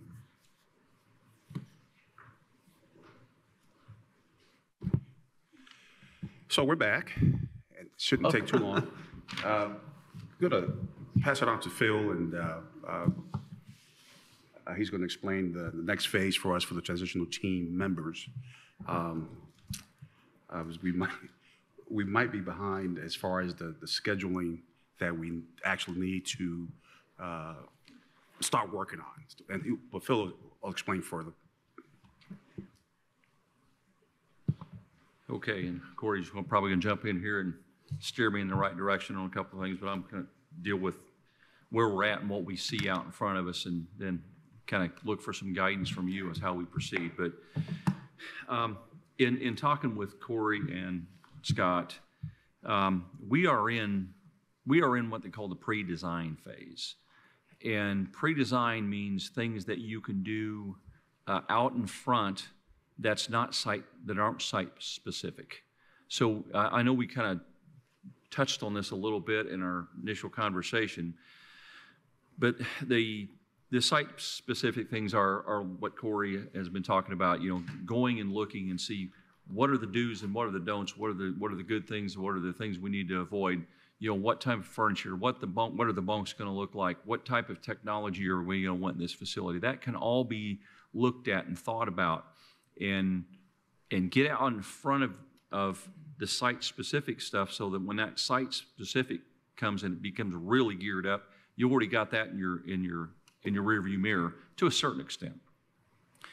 So that's where we're at, and DLZ has allotted 3 months for that for this particular phase. So we're already into it. They had lots of discussion about this. So when the pre-design phase ends, then we're going to start really gearing up, especially when we have this site selected, whenever that comes. Our concern is that when that does come, it's simply not, okay, let's grab the transition team and bring them over and get to work. I think we've kind of beat this horse to death about that when we pull members from the jail, we have to be able to have staff that immediately melts in, fills those positions, so that we don't lose our essential function of running a facility. So I'll be a little bit repetitive here, but I want to move on. The transition team is not a group of new employees coming in. They're a group of current employees selected from the jail, and we simply, if that happens to be 6 people, we hire 6 people, train them up, get them ready, fill in at the jail. So that's what we're here to talk to you about. So we're in that phase. I've got a memorandum that DLZ put out on October 10th, and I think you've probably had this at some point. I think I even passed this out in one of our presentations. But it talks about the transition team, and it kind of gives bullet points of what that team actually does. And it's operational, facilities, maintenance, inmate programming. Then it goes through all these different types of things that they go through. And what he talks about is the ideal team design is 5 to 8 people. So we're kind of looking at, the sheriff and I and Corey have discussed looking at starting this with 6 people and see if we can make that work. And Corey's going to talk about how that team, he had a visit and he's talked to some folks that have done this, how this team shrinks and swells and shrinks and swells. It's not always going to be this constant transition team going to work every day and doing their business. So he's going to talk to you a little bit about that. But I wanted to talk about where we're in the phases, what the ideal team is, what we're asking for, and then I've got a few notes that I want to talk to you about funding, and that's where I want to get your guidance. But I'd like for Corey to step in here and talk about what he has found out as it relates to transition teams, because it's important for you to hear. As I mentioned earlier, we went to Franklin County, Ohio last week or the week before now. It took away some very specific stuff, but also some more overarching themes. They have a sign on their wall in their transition office where they all sit that says, repetition does not establish validity, and they use that to challenge themselves all the time. Anytime they kind of got in that rut of, we've always done it that way, even the guys who ran the program would get challenged on it and realize, yeah, that's a bad precedent to set. So we kind of went with that theme as well. I love the idea that we're going to try new things. We may not be able to afford all those things. It may not work for our specific community, but we at least, I feel like we need to talk about them, think about them, see what they're doing, and see if it would work here. They told us, one of the things we took away, I should say, about their team was they're super well informed. And again, we may not be on the same scale as Columbus, Ohio, but their team was very well informed. They toured 63 facilities around the country, San Diego, Texas. I lost track of all the places. They sent their team there. They took probably the 20 best things they liked about all of them and kind of just molded them into what they wanted for their facility. Now, they did shoot high they were going for like a certain type of LEED certification at the elite level, and they did end up going for accepting a level lower than that, so the price was different. They were okay with that kind of stuff. So at least they talked about going for exactly what they wanted, and then they settled for what they thought they could make work for their priorities and their prices. Their attention to detail was amazing, and their passion for what they did. We were there for 7 hours, and at some point you do kind of start to lose the ability to focus on the minutia and everything because it's just overwhelming. And again, they told us up front that would happen because their passion was off the charts. Their attention to detail, everything from the lighting, the use of colors, to where their weapons lock boxes were located in the sally port to bring people in. They walked us through all that kind of stuff. It was incredible. They're very cognizant of the morale of both the inmates and the staff, which we find important here. We talk to our staff all the time about what we can do to make things better and how they're working right now. They gave us tons of examples, which I'll get to in a little bit, but things like they have a staff dining area just to make them kind of feel like they're a team. They break bread together, they sit together, and there's something to be said for being on the same team and working in the same environment. They have a wellness center. Again, you can go top of the line with weights and things like that, but they had room for yoga. They had really thought a lot of things through to make their staff feel included, happy, healthy, as much as they could. They talked about the use of clocks. That's one of the first things I noticed was digital clocks frequently. And they brought it up later that they asked their staff along the way, what are the things that drive you crazy in this facility? And they said, the inmates ask us nonstop about the time. We laughed about this today because it does happen here too. And they challenged that because they said, well, why do we not have clocks? It's not a casino. We're not. And they laughed and said that the only thing they come up with back in the day, they thought inmates might be able to organize a breakout at a certain time if they had clocks or something, but I think we're past those days. We have televisions on nonstop. People have laptops or devices they can use in the facility. So the staff was thrilled that they didn't have to answer that question 500 times a day. And something as simple as a clock. They had an amnesty box, which is once an inmate has been processed by the local police, whether it's city, county, whoever, searched and patted down, they come in. Once the staff there pats them down, there's still a room they can sit in that's kind of an open area that has an amnesty box that says, if you have any contraband or weapons on you right now is the time to put them in this box. Because if we've missed it twice and you get inside the facility, you'll be charged with felonies for bringing it inside. This is your last chance with no charges. Drop in that box for our safety. Simple, cheap, great idea. And I think we kind of do that around here, but it's more word of mouth. I think if we could just have something more formalized, things like that are great. They have a bunch of free phones in the booking area. So when the inmates that are being processed want to make a phone call, they did the research and found that usually that first phone call, which traditionally, I don't know where that came from, you get one phone call, they would call somebody they love. It was the second and third phone call those people made that came and bonded the people out, never even got them in the facility. So they said, why do we not let them make more? They put a bank of phones on the wall and said, you can't call your victim or anything to get people in trouble. We monitor these calls, by the way. And if you need to make phone calls, and make the phone calls while you're here. And they had television screens that showed your name and where you stood in the process, green and red boxes. You know, your property's been accepted, check. You've been fingerprinted, check. You're next in line. So people always look up and think, okay, I'm almost done with this process. It's hard to explain, but it looked like blinds in the glass. And their booking area was humongous, of course, but they had these, looks like vertical blinds, these white lines, and it was actually built into the glass, and it was part of I don't remember the name of the act, but it was rape prevention inside the facilities. It's a federal act. you have to give people privacy, but also you have to be able to keep an eye on them. And as you walk past these lines, you can't really see a person intimately, but you can see the outline that they're okay or whatever. And if you stop, you can see through the blinds. So again, what a simple use of a product that they came up with or found somewhere. They also realized by looking across the area, if you're standing still, that the male inmates can see the female inmates to those, if you're standing still, to those vertical lines. So across the way, they have horizontal lines because they found the human eye can't process that. Simple things. Again, the detail they went into on everything was amazing. They have oversized lockers for their staff and their wellness center. A lot of natural light everywhere, including even skylights. And again, we might not be able to afford skylights, but there's a lot of ways we can let light in the facility. They had special equipment, and I don't think it was a TTY machine. It was built into the wall, but for inmates that were hard of hearing or deaf. Again, I don't know what made them think of that or where they came across it, but a great idea. They created some areas that appeared to give the inmates more privacy during the processing. They found that a lot of female inmates were being booked in and were acting out and getting upset. And they did some research and thought it was because of some of the trauma they probably experienced in their lives. So it's a simple thing. They built some side areas that are still pretty open, but it gives the appearance of a little more privacy. And they cut down those problems substantially by just thinking those things through. They had multiple policies and procedures to encourage inmate compliance in all areas of the facility. I noticed even when we had about an hour and a half meeting when we first got there, even the staff restrooms were amazing, including, I compared to Starbucks, a soap dispenser, water dispenser, and an air dryer on the same thing. Then I realized in the cell blocks, they had the same thing. Again, pretty high end, pretty top of the line, but something that they had done for their facility. They had washers and dryers in some of the housing units. Again, that may be a little out of our range or our budget, but they found that the inmates had 2 outfits to wear usually. And so twice a week they get washed. They would wear the same clothes for 3 and 4 days, and that was causing problems. The inmates were not happy. It's not smelling well. So they do the big wash in one area, but they have washing machines in some of the cell blocks that these guys can wash their clothes a little more frequently. They had some netting upstairs on the mezzanine level. I had a discussion with several people in my meetings about these things around here, but so that inmates can't fall off, be thrown off, can't throw objects off the upper deck.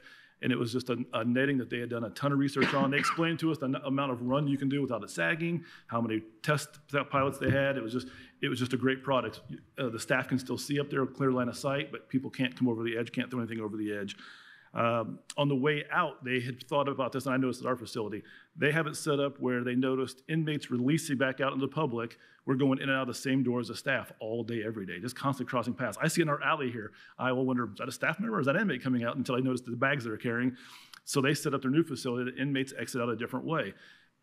And on the way out, it's called a rapid recovery center, they have a name for it, but they have resources for inmates processing out. So if you're arrested in June and you're released in January, they have coats. They have all kinds of cell phone chargers. They have literature on where you can find housing or job assistance or the things that we want people to do when they get back out. Seems like a simple concept, but they built it in their plans. And a lot of the things we noticed don't really cost money or any money at all. They were doing some stuff with veterans that we don't do here. So, literally last week when we got back, Mike Ruiz from our team reached out to the veterans organization that they use, and we already have an account set up, and we're already using that same stuff they told us about, and it's free. It's just another way for veterans to get more resources, more access, and be better taken care of. Simple things that they thought about. They shared insight on how they picked their team. They said early on, they had preconceived notions of who they wanted to work with. These guys are my friends. They know what they're doing. These are good employees. And they realized along the way, now they needed guys or gals that understood exactly what we were doing in certain areas, different backgrounds and things. So they gave us some insight on that kind of stuff. They did talk about their team expanding and contracting. Early on, it grew a little bigger as they had projects going on over time through attrition. Some people moved on to other projects they wanted to do, and they let the team stay small at that time. When it needed to, they grew it again. So it expanded and contracted several times throughout their process. And their team was bigger than ours. I think they had 13 people currently on there and still doing it. But they had lots of discussions on specific details of mechanisms and things about actual equipment, but also on policies, how they're going to change things. And I think that was most of it. Again, they talked about the repetition does not establish validity, and I think that would be good for us to remember also. Everybody get everything the auctioneer just threw at you? So. He stole that line from me. I called myself that earlier. Come on. So I wanted him to go through that with you so you can understand and I know Pete and Cheryl, you were at the pony training. Remember they were talking about the thousands and thousands of tasks. That's just the tip of the iceberg. So here's my concern, and this is where we're looking at. I've got just a few things, and then the sheriff's going to step in here and wrap it up for us. But I told you that we're in the pre-design phase, and that's scheduled for 3 months. That pre-design phase essentially started March 1st for all intents purposes, because that's what it is, going to these places and figuring this out. So now what is today, the 12th? So we're already, by the end of this week, we're going to be 2 weeks into that 3-month period. If we decided today to start backfilling these positions, the quickest we could get new hires in, get them hired, trained, up to speed, ready to roll so we could start pulling people out for the transition team is 8 weeks. And I'm telling you, that's the fast track if we started today. So now we're 2 weeks in, now you add 10 weeks. So now we're already almost halfway through our process. So this is where I just want to emphasize that's where we're at and that's our timeline. So here's what I would throw at you. I know we've talked about this. We're kind of settling on 6 here to see how we can make it work. That we don't want to start big and then have to scale down. We want to start somewhere in the middle where we know we can manage that and use those folks to get to the ends that we need. But I want to talk about ARPA funding, and this is where maybe you're going to have to steer me off because I'm a neophyte at this at best. But when we brought Corey's position to the forefront, we kind of stalled until we figured out the funding mechanism. And the ARPA funds, at least from his position, didn't levy local tax dollars. It came from that specific. It came from there, and we could use it for that specific purpose. I think Baker and Tilly helped us with that. But what it did, for us, it quickly closed the gap between the concept of having a transition team director on staff and the ability to make it happen almost immediately once that decision was made. I think within 2 weeks we had the contract. Molly had helped us with that, and he started January 1st. Now, I'll say this with caution, but when the ARPA funding was approved by the commissioners on November 29th, there was a agreement, I guess, or some comments made that they were not in favor of using ARPA funding for any other transition team members. So from a layperson's perspective, that was a very quick means for us to have the concept, get the concept on paper, get Corey hired and get him working. So I'm asking, how do we make this go as quickly as we can so that we can get out of talking about this transition team, get these people in, get them hired so we can start shuffling people off to Corey when he needs them at his disposal. Yeah. That's my 2 cents. Sheriff? That was one of the issues that I wanted to stress upon, that we cannot afford to move people from a position without having people already trained to replace them. We worked too hard to get to where we're at now to sacrifice that. So in other words, now we're challenged to do 2 things at the exact same time. And frankly, we're just going to need people to do that. Can I add one more thing, if you want? Sure. And I don't think I answered Councilor Iverson's question from earlier about specific things. As he was talking about the number of people we're going to need, the pace is picking up on the visits of these facilities we're going to tour. We're doing it locally. We're not going around the country like Columbus did, but we have upcoming, either currently planned or in the process of planning, probably a dozen to 15 local facilities, and or some that are farther away. We are going to Steel Cell in Georgia to see the facility of where they make the doors, and then the next day they have a second company that makes the locks and things. Very common procedure to go visit those places and see what they're making. There's a furniture manufacturer in Chicago that we'll be spending an overnight there to tour their 2 facilities. And then outside of that, then we have plans for Hamilton County, Vigo County, Montgomery County, Elkhart County, Jefferson County. So it's going to really start picking up the pace on the tours of either manufacturing facilities and or current facilities that use those products and their policies. Thank you. Thank you. I'm gonna, if it's okay, we'll see what councilors think. Councilor Iverson. Well, first of all, thank you for this conversation. It's needed, and I think the emphasis on timing is entirely well placed. I think at the very beginning of your statements, you said something that was pretty astute, saying we're done with planning. We spent a lot of time in this community staring around at the different research studies and talking about ways that things could be good and talking. That's over. And I think that when we ended the JFAC, we made it time sensitive such that we could stop talking and get the politicians out of the way and make sure that we could start doing this work. I intentionally brought the pony training booklet with me because I need to remind myself of just how much information was jammed through our brains. And I've got it turned to chapter number 10, which is all about transition teams. And it makes a really good point that transition is not a one-time event, it's a process. And it's the only process that goes from planning all the way to post-move-in. And so I absolutely understand, and it comports with what I heard at the pony training, that we need to move now so that we're prepared.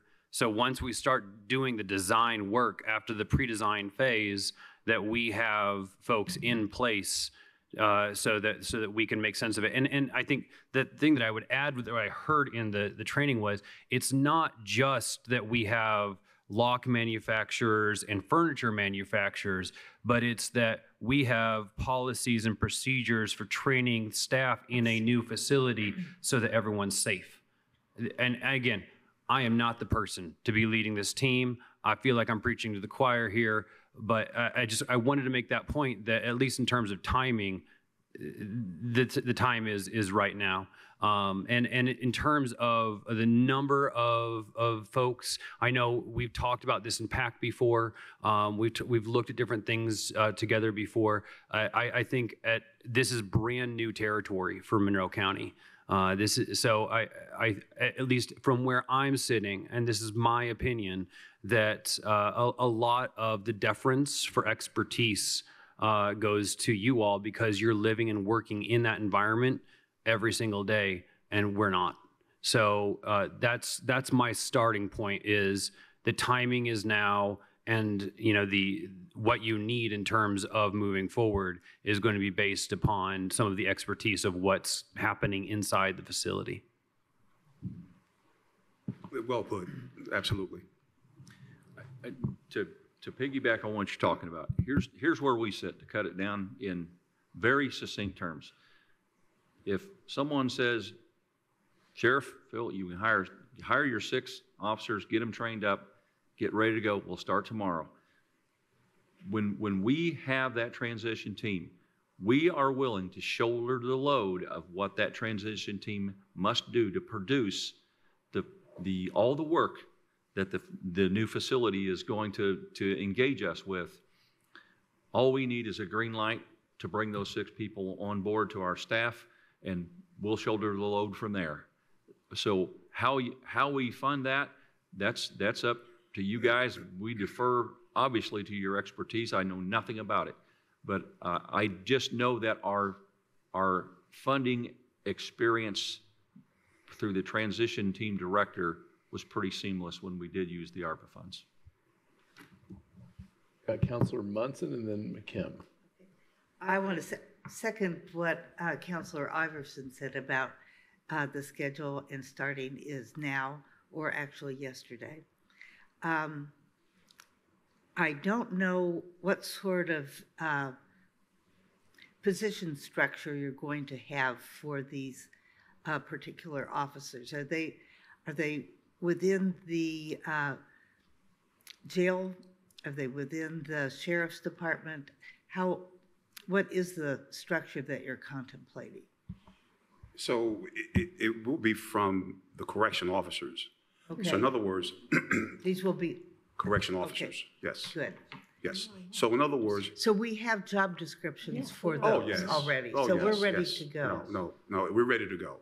We just Okay. need a funding mechanism. But as far as we're concerned, we're ready to go. And March 1st has come and passed. So time is not on our side. Right.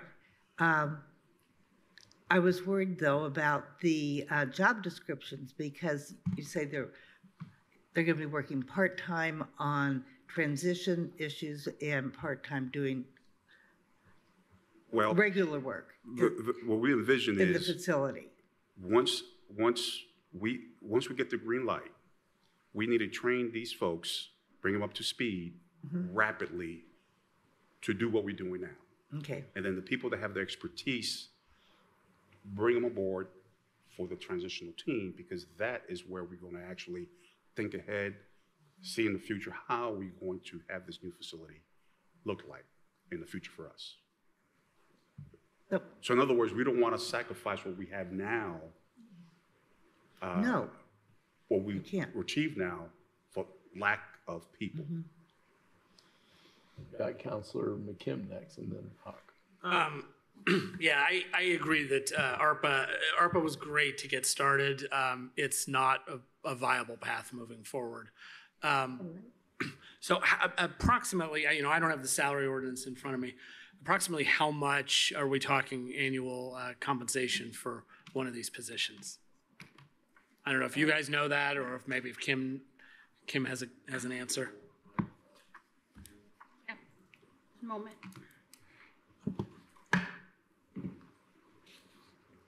What I thought they were going to just hire what number of people. Right. I just want to know what the right. I just want to know what the cost is. Yeah. It's They ought to surely what? And for the folks watching at home, this is the council problem solving in action with our sheriff and his team. This is what it looks like. Well, the sausage is made.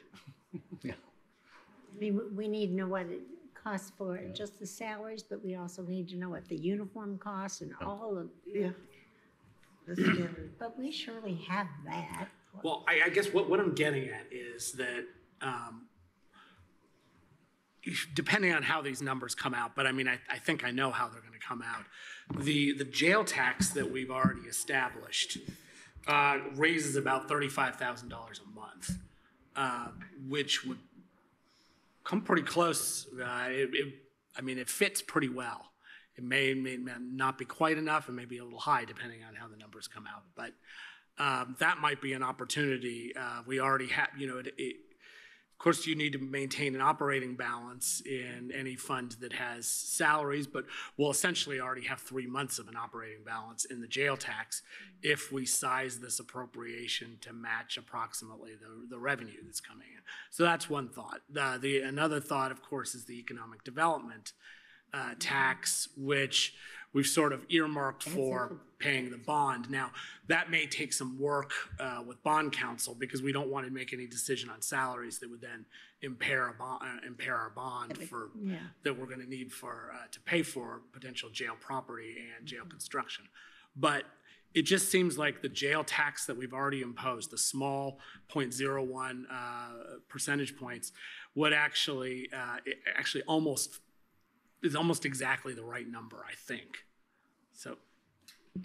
And there's no reason we couldn't go ahead and budget that right now. Doesn't mean they spend it right now. Oh, yes. Molly, you have this, Molly? It has to be advertised. Right. Yeah, we can't do it today. Right. Right, I mean. We can identify some opportunities. I think the number for the salary for a starting correctional officer is $55,062.15. So if you multiply that by 6 and add in, I'll add benefits, uniform. Without benefits, it's like $330,372. Which then comes out to about $27,500 monthly. So that fits within, essentially that fits, right? Because it was It looks like it was designed just for that. It is about the right. But we've been talking about the 425 ought to cover it. Yeah. So I'm saying that would be my recommendation, is to request an appropriation out of the jail tax fund for the transition team members. I don't Should know we how start others feel. calling it something else because it's not really the jail tax? It's Well, they called called the jail lit on the DLGF They did. form, so I'm gonna, I don't know. Let's I mean, make sure, corrections, I think, is actually it's the community corrections. let's make sure our conversations so the community and folks listening can follow. Councilor Iverson. So it sounds promising. We've got a potential funding stream. I don't have the job descriptions in front of me. Are these positions permanent positions, or are these positions term limited for the duration of X number of years that a transition might or might not take place? The best way I can answer that is it's going to come be up in the air a little bit, to be honest with you, because remember, we're bringing in entry-level corrections positions. So let's take the transition team out of it. Let's say that we had come to you and say, hey, we're really short-staffed. We need 6 new officers to run the jail. That's basically what we're asking you for. The side note is we're pulling 6 out to be on the transition team. So now, to answer your question as succinctly as I can, that over the course of this period of time, this could be 3 years, 4 years, 5 years, whatever. What we're going to have to do as an agency is part of the transition team is developing a staffing plan, and that depends on whether we co-locate. There's all kinds of different variables. So as we get to the end of that, we will all know what we were staffed with when we started this process and what we added to this process. And let's say that when we get to the final analysis of it, that at the end of, we're getting ready to move into the jail, the staffing plan says, hey, you only needed 3 extra people to staff this new jail. So then what we're going to have to do is allow 3 of those individuals to attrition off to get us back to our staffing level that we desire. Does that make sense to you? Because there's no way to look out in the future and go, well, we're going to need this many to run this jail. It depends on what we build. So I'm very, very comfortable with saying that whoever we bring on this transition team, that we will have ample time to either add positions to the new jail staff if needed, or decrease jail staff before we do the move-in as a result of what we do on this transition team. I don't know if I explained that right or not. Does it make sense to you? Yeah, and it's hard to read the tea leaves here. Yeah, it really is. Yeah. But I think that's reassuring to the taxpayers who are being asked to fund something that may or may not have an end date on it. And that's okay, because this community, it's been 30, 40 years since we built a new jail. So. Okay, I'm going to go back to Councilor McKim. And I'm going to say this is exactly why I'm not suggesting, for example, we just put it in public safety lit or the general fund, is because if we kind of segregate these positions a little bit, then at least we can kind of mentally track the load and the effort, not only mentally, but fiscally track the load and effort associated with the transition team. But and then just to give the answer to what the actual name is, I'm looking at the statute. It's the tax rate for correctional and rehabilitation facilities. So the rubber's going to hit the road here when we finally do the manpower study that is required for the new jail, and we'll look at, okay, how many members do we have in corrections as a whole? How many did we bring on in the transition team? Is that number higher or lower than that sum total? If it's lower, we're going to have to attrition some people off, and that doesn't mean fire them. That means people resign, and we can see that coming and say, okay, we had one person resign here today. Let's just not fill that position, and we'll build up to that or attrition down to it. However, that manpower allocation study shows us. We can only make decisions based on the information we have, and I think we have a path forward here. That future council and sheriff and maybe even the existing will have those headaches at a later date, right? Councilor Munson. So I want to remind us all that at various points in discussion of staffing for the new facility, there were mentions that fewer staff would be needed than are currently employed, because it would be designed in a way to make better use of personnel. Do you recall that, or am I? I recall it. We're highly skeptical of it. I was going to say, you don't agree. Okay, then I'm glad Yes. I threw this out here. Did I this answer that right, evening. Sheriff? Just so we don't Here's what we will carry commit. that forward. We commit to this body, the taxpayers of this county, that when this new facility is built, we're getting ready to fling open the doors of the new facility, that we will have that study conducted and in hand, and we will know very, very closely what it's going to take to staff that. And we will not ask this body or the taxpayers of this county for one more position than what that study reveals to us. Okay. Well, this wasn't a commitment from you all. I think it was a discussion during the pony training and afterwards. Okay. Councilor Crossley. So I just had a quick clarification question for you.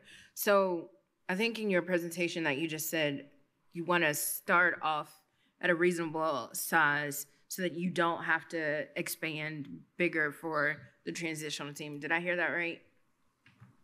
Yes, our Okay. goal is to not overinflate it and have to cut back, but kind of go with a minimal amount. And that's why we're looking at DLZ's recommendation of 5 to 8. We've kind of settled on 6. Okay. Because they give the bullet points of everything we're going to have to cover. So we want to. I guess it's, if you really cut it down, kind of go on the low side instead of the high side.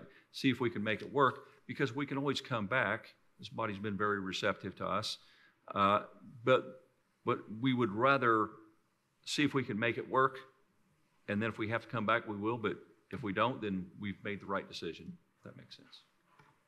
I was just going to say to Councilor McKim's point, I think before he said it before I could say it, but I was thinking along the lines of the correctional tax, such as what we did before for, is it the mental health, the contract that we just did for the jail. That was kind of my reason of thinking is we could use what we did there for funding for this as well, because obviously ARPA is a term limited and it only lasts us for so long. And so, yeah, so that was a question I had. Thank you. Thank you very much. Any other comments from councilors? Yes. One thing I'd like to bring up is we're going to be coming to you the next council meeting to talk about those additional positions. So from what I'm hearing is we're going to have to walk a balance here between those new positions that we're asking for the mental health assistance there in the jail and these two. So because I think we both kind of had that fund kind of earmarked to handle both of them.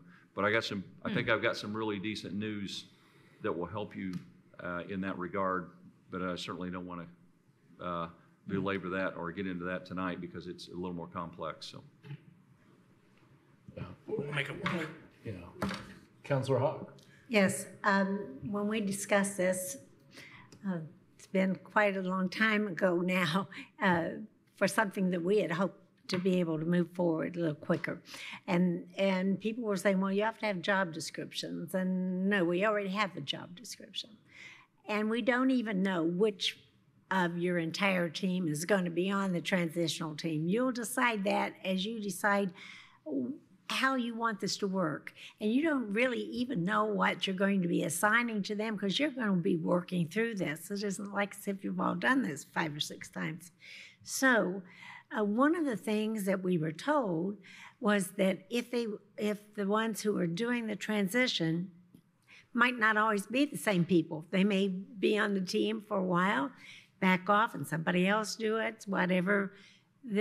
Whoever has the best abilities to do the job that you need. And my assumption is, maybe I shouldn't assume this, that if they are doing the regular job and doing the transition portion, they would be making more money at that point, or not? Or are they going to just be working transition and they're still going to just have the same job description? And the reason why I ask this, I think our county attorney said that we couldn't do it in the form of like we would do for special training, which we did in last year's budget. We did certain things for special training. So that's something you can work out to see what we legally can do to adjust those salaries up and down. I'll defer to Molly a little bit here, but I think in the contract, we actually did put a specialty team stipend that when they're on the team, they're getting a little bit more, and then if they go back, that's retracted back. Okay, great. So but I think that language was removed from the contract. I'm sorry? I think that language was removed from the contract. Okay. I can't remember why. I think it's because we weren't here yet, right? But I mean, we could look at amending the contract and seeing if we could put it back in there, or we can come up with something. I'm not even sure why would it even need to be in the contract Right. if it really Let's just do applies it. to county It's a staff. budgetary. Because it's a budgetary decision. Because All the other specialty pays are in the contract, so Yeah. I think it logically goes in Yeah. the contract, yeah, along with the we went other over ones. this. But that won't slow us down from. It's not Yeah, good. like she said, it could be amended.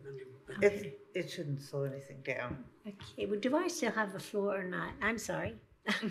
I mean, I was interrupting before, so this time I will try to be better. So, okay. So, the point is that we can move forward with the 6 people or whatever you're talking about, because we know we can see the funding is there. It's not going to be a contract. It's going to be regular. We know what the salary is going to be. And then you can work out whatever additional amount it might be for the stipend for the ones who happen to be doing transition at the time. But right now, they're not going to be, because you don't even have staff to do it. Is that correct? Yes, I believe that to be true. And Okay. to the point that you made about will people be coming off, and Corey talked about the team correcting and swelling, but not only that.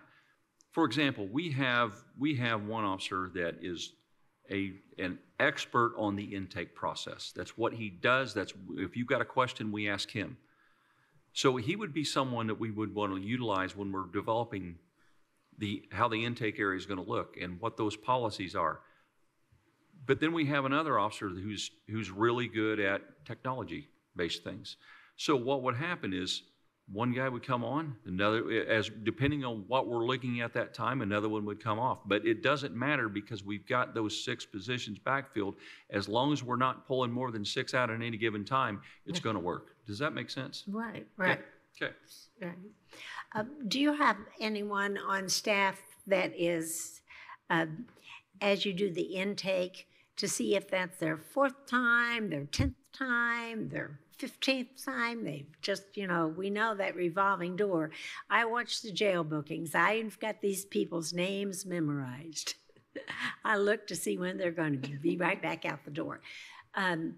But do we have a list of those that that is just, they're in and back out, and working on ways that we either keep them long enough so they can get some of the changes that you're hoping to make,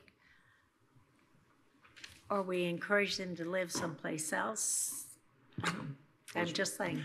Probably getting a little bit above our pay grade. We're the housers, but one of the things that we're going to talk to you about is just that very thing of what assistance can we provide in the time that they're there, and that'll be on the next meeting agenda. But how long they're there is really absolutely not up to us in any manner. We tell them, we're not here to judge you. We're here to house you, and and help you while you're here.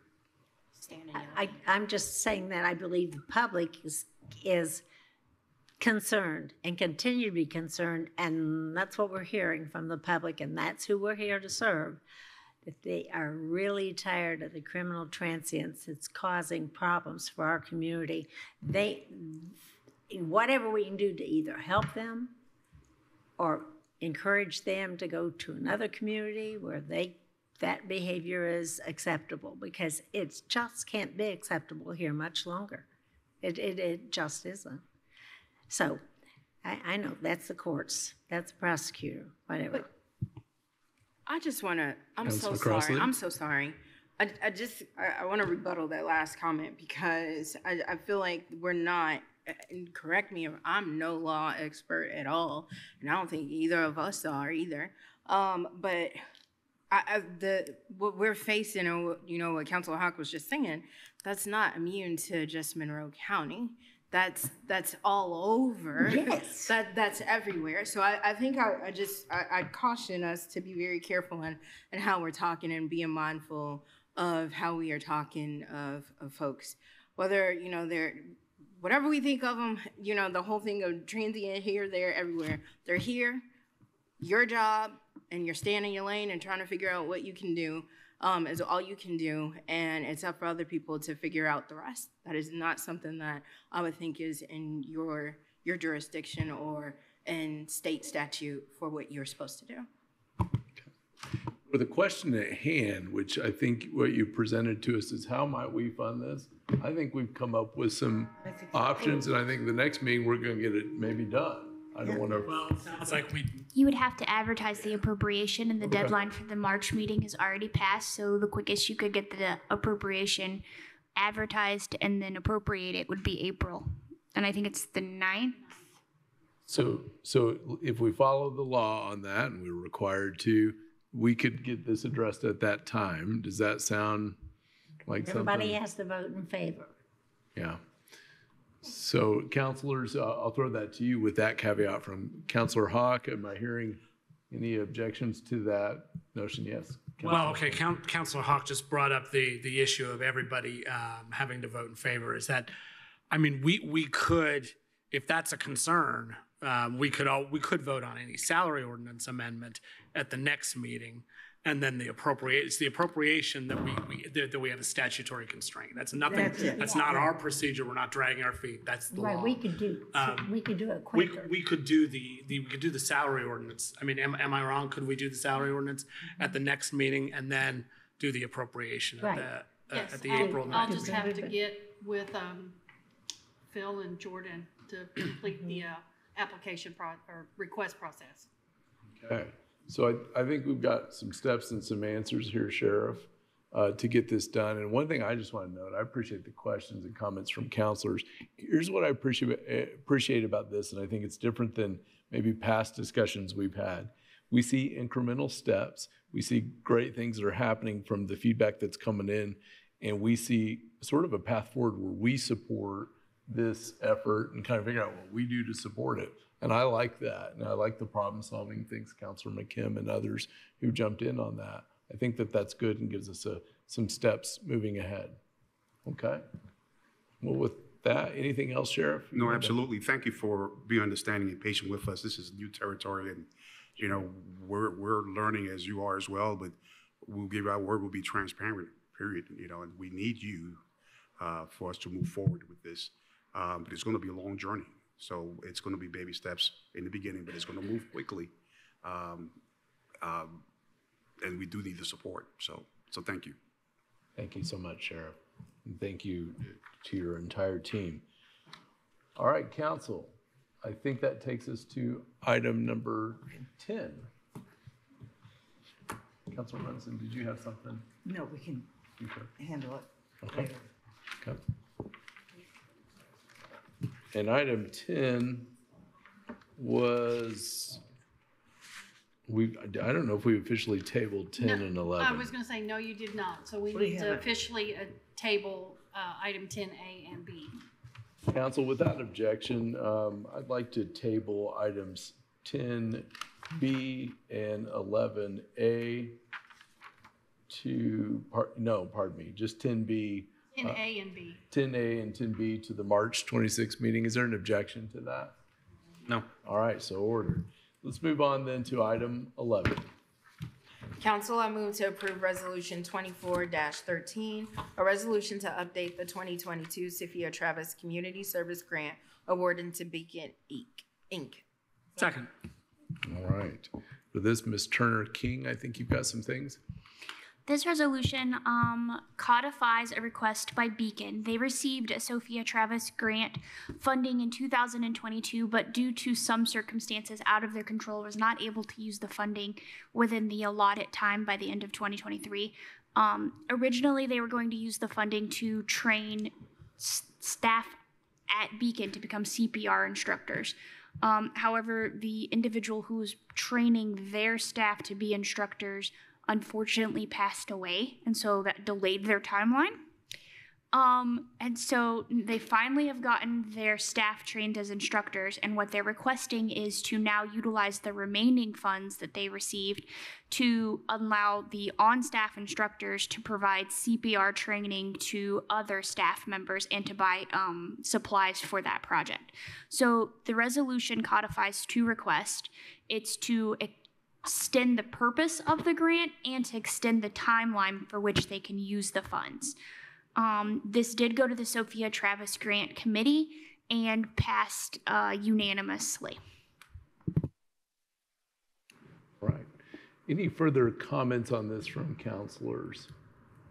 Counselor Munson.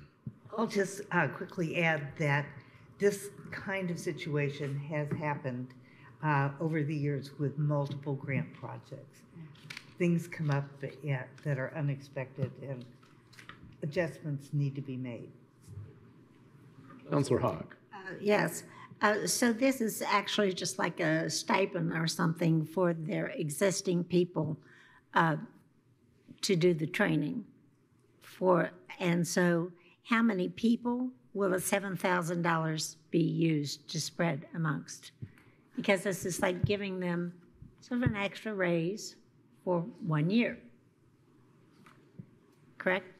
I mean, is this going to be, is this like covered in with a contract with them, or is this going to be? There is a contract, and there is a very specific proposal that's available on the website. For a link to that, it's available to see, and I do not have that information on the tip of my fingers. Do you? I don't have information on how many individuals they will be providing CPR training to, but from my understanding from the way Beacon presented it at the staff or at the Sophia Travis meeting is that this isn't a stipend or a raise for their staff members. This is literally just to have the supplies and provide them the training. Yeah. Oh, I'm sorry. It doesn't say supplies. It includes supplies, but it is not just supplies. It's not just supplies. It's for CPR first aid training, so it would be the supplies to facilitate that training. Well, then that sounds like somebody's getting some additional money, and I'm wondering, is that 2 people? Is that 5 people? I mean, 1 person? I think it's a legitimate question, but if you folks don't have a problem with it, just I think we did not question it at the meeting when we talked about extending the schedule, because we had already deliberated over this proposal as well as all the other proposals when we first made our recommendations as a committee to the council. Yeah. One thing I just want to add is the Sophia Travis Grant Committee has had these changes or extensions, or something has gone wrong. In this case, they've had a death on staff that has changed their ability to implement the program. And given that that committee's work vets these, looks at these, I used to serve on that. I know the exhaustive scoring system. Councilor Munson has put together that actually makes it not exhaustive, but very effective in spotting all the community needs, all the things that pop up. That committee has been very reliable in sort of serving in a sort of a defensive armadillo towards the community need, spotting those, going to those, running towards them, and then adjusting. And I kind of see this as an extension of that.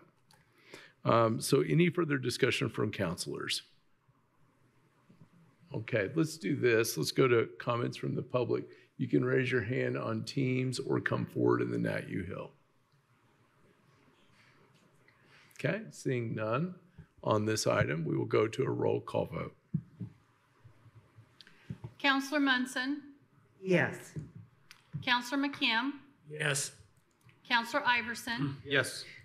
Counselor Hawk, No. Counselor Deckard, Yes. Counselor Crossley. Yes. Motion passed by majority 5-1. So if people have questions, I hope they will go to the website and look at the information which is available for them to check into this particular grant project. All right. So that takes us now to item B, which we have on here, amending the food and beverage tax in Monroe County. My understanding is, council, you've received an inquiry from the city on this? Yes, I did talk to corporate counsel this afternoon right before the meeting regarding this ordinance change, and she would like we would like to have the opportunity to sit down and discuss it further. So I'm asking that you consider tabling this item so that I can discuss any implications that this might have for the city with corporate counsel and answer any of their concerns or questions. And we've done that before in that spirit. Council, if there's no objection, I would offer that we table this to March 26th. No objection. Hearing no objection, so ordered. Thank you so much, and we appreciate that continued dialogue. That takes us to item C. Council, I move to approve a resolution 2024-12, a resolution establishing pay rates for absentee board members. Second. All right. Thank you very much. And I believe on this, Ms. Turner King, you have some updates since we last talked and looked at this. Correct. So this is a resolution that comes to council to clarify some salary ordinance confusion that Employee Services is having with paying the absentee board members. And statutorily, the council sets the per diem rate for absentee board members. At the last council meeting, council was presented with 3 options to move forward in resolving that confusion. One option was to remove the per election day language that is in the salary ordinance and establish $140 per diem regardless of if these individuals are working 2 hours, 6 hours, 8 hours. Another option proposed was to establish an hourly rate for these individuals. And then a third option was to just have one category of absentee board members at an hourly rate instead of having subcategories, which is currently how the salary ordinance is set up. I took these options to the election board meeting and they discussed them at their March 7th meeting. And a majority of the election board had expressed 3 preferences. The first preference was that an hourly rate be used over a per diem. The second preference was that subcategories continue to be used. And then the third preference was that there was a differentiation in pay between the subcategories. So taking that information, I drafted a resolution for council consideration. And this resolution, I think, satisfies the election board's preference, but also on the same hand makes our salary ordinance somewhat simpler and would eliminate confusion. So what the resolution does would establish 3 categories of absentee board workers. So absentee C, B, and A. And then each category, C, B, and A, would have a different pay rate. Then it would be up to the election board to take all their subcategories, so their absentee leads, their absentee recruiters, their absentee clerks, and put them in one of those categories, C, B, and A. And then once placed in that category, the individuals who fulfill those positions would be paid accordingly. I did use an hourly rate to reflect the preference of the election board, but those numbers are just based off basically what we have right now. So if council wants to consider changing them, I'm happy to edit the resolution. Thank you very much, Ms. Turner King. Councilor McKim. Thank you very much. And I also watched the election board meeting after the fact, and the preference from the majority of the election board was clear that an hourly rate would be much more appropriate than a per diem. In fact, I think it was even said that a lot of these folks don't specifically work fewer than 8 hours a day. I like the idea of the 3 categories. I think that provides them enough differentiation. I think I would like to, I guess, maybe see a little bit more difference in the hourly rates, and I would definitely like to increase them a little bit, in particular the absentee worker C, which is, so it looks like the draft that was in the published packet has $17 an hour for A, $17.50 for B, and $18 for C. Is that what you're seeing? I think I would like to see C, which we can think of as leads. I would think I would like to see C be more like $20 an hour, and maybe B $18.50, and maybe leave A as 17, something like that. Is that a motion? I can, yeah, okay. I'll make that motion. I'll second. Yes. Been a motion and a second to amend the resolution to the amounts of 17. A will stay same. The option for B. A will stay the same. B shall be from $7.15 up to $18.50. C will be from $18 to $20 an hour. Yes. There we go. Just discussion on that amendment we have before us.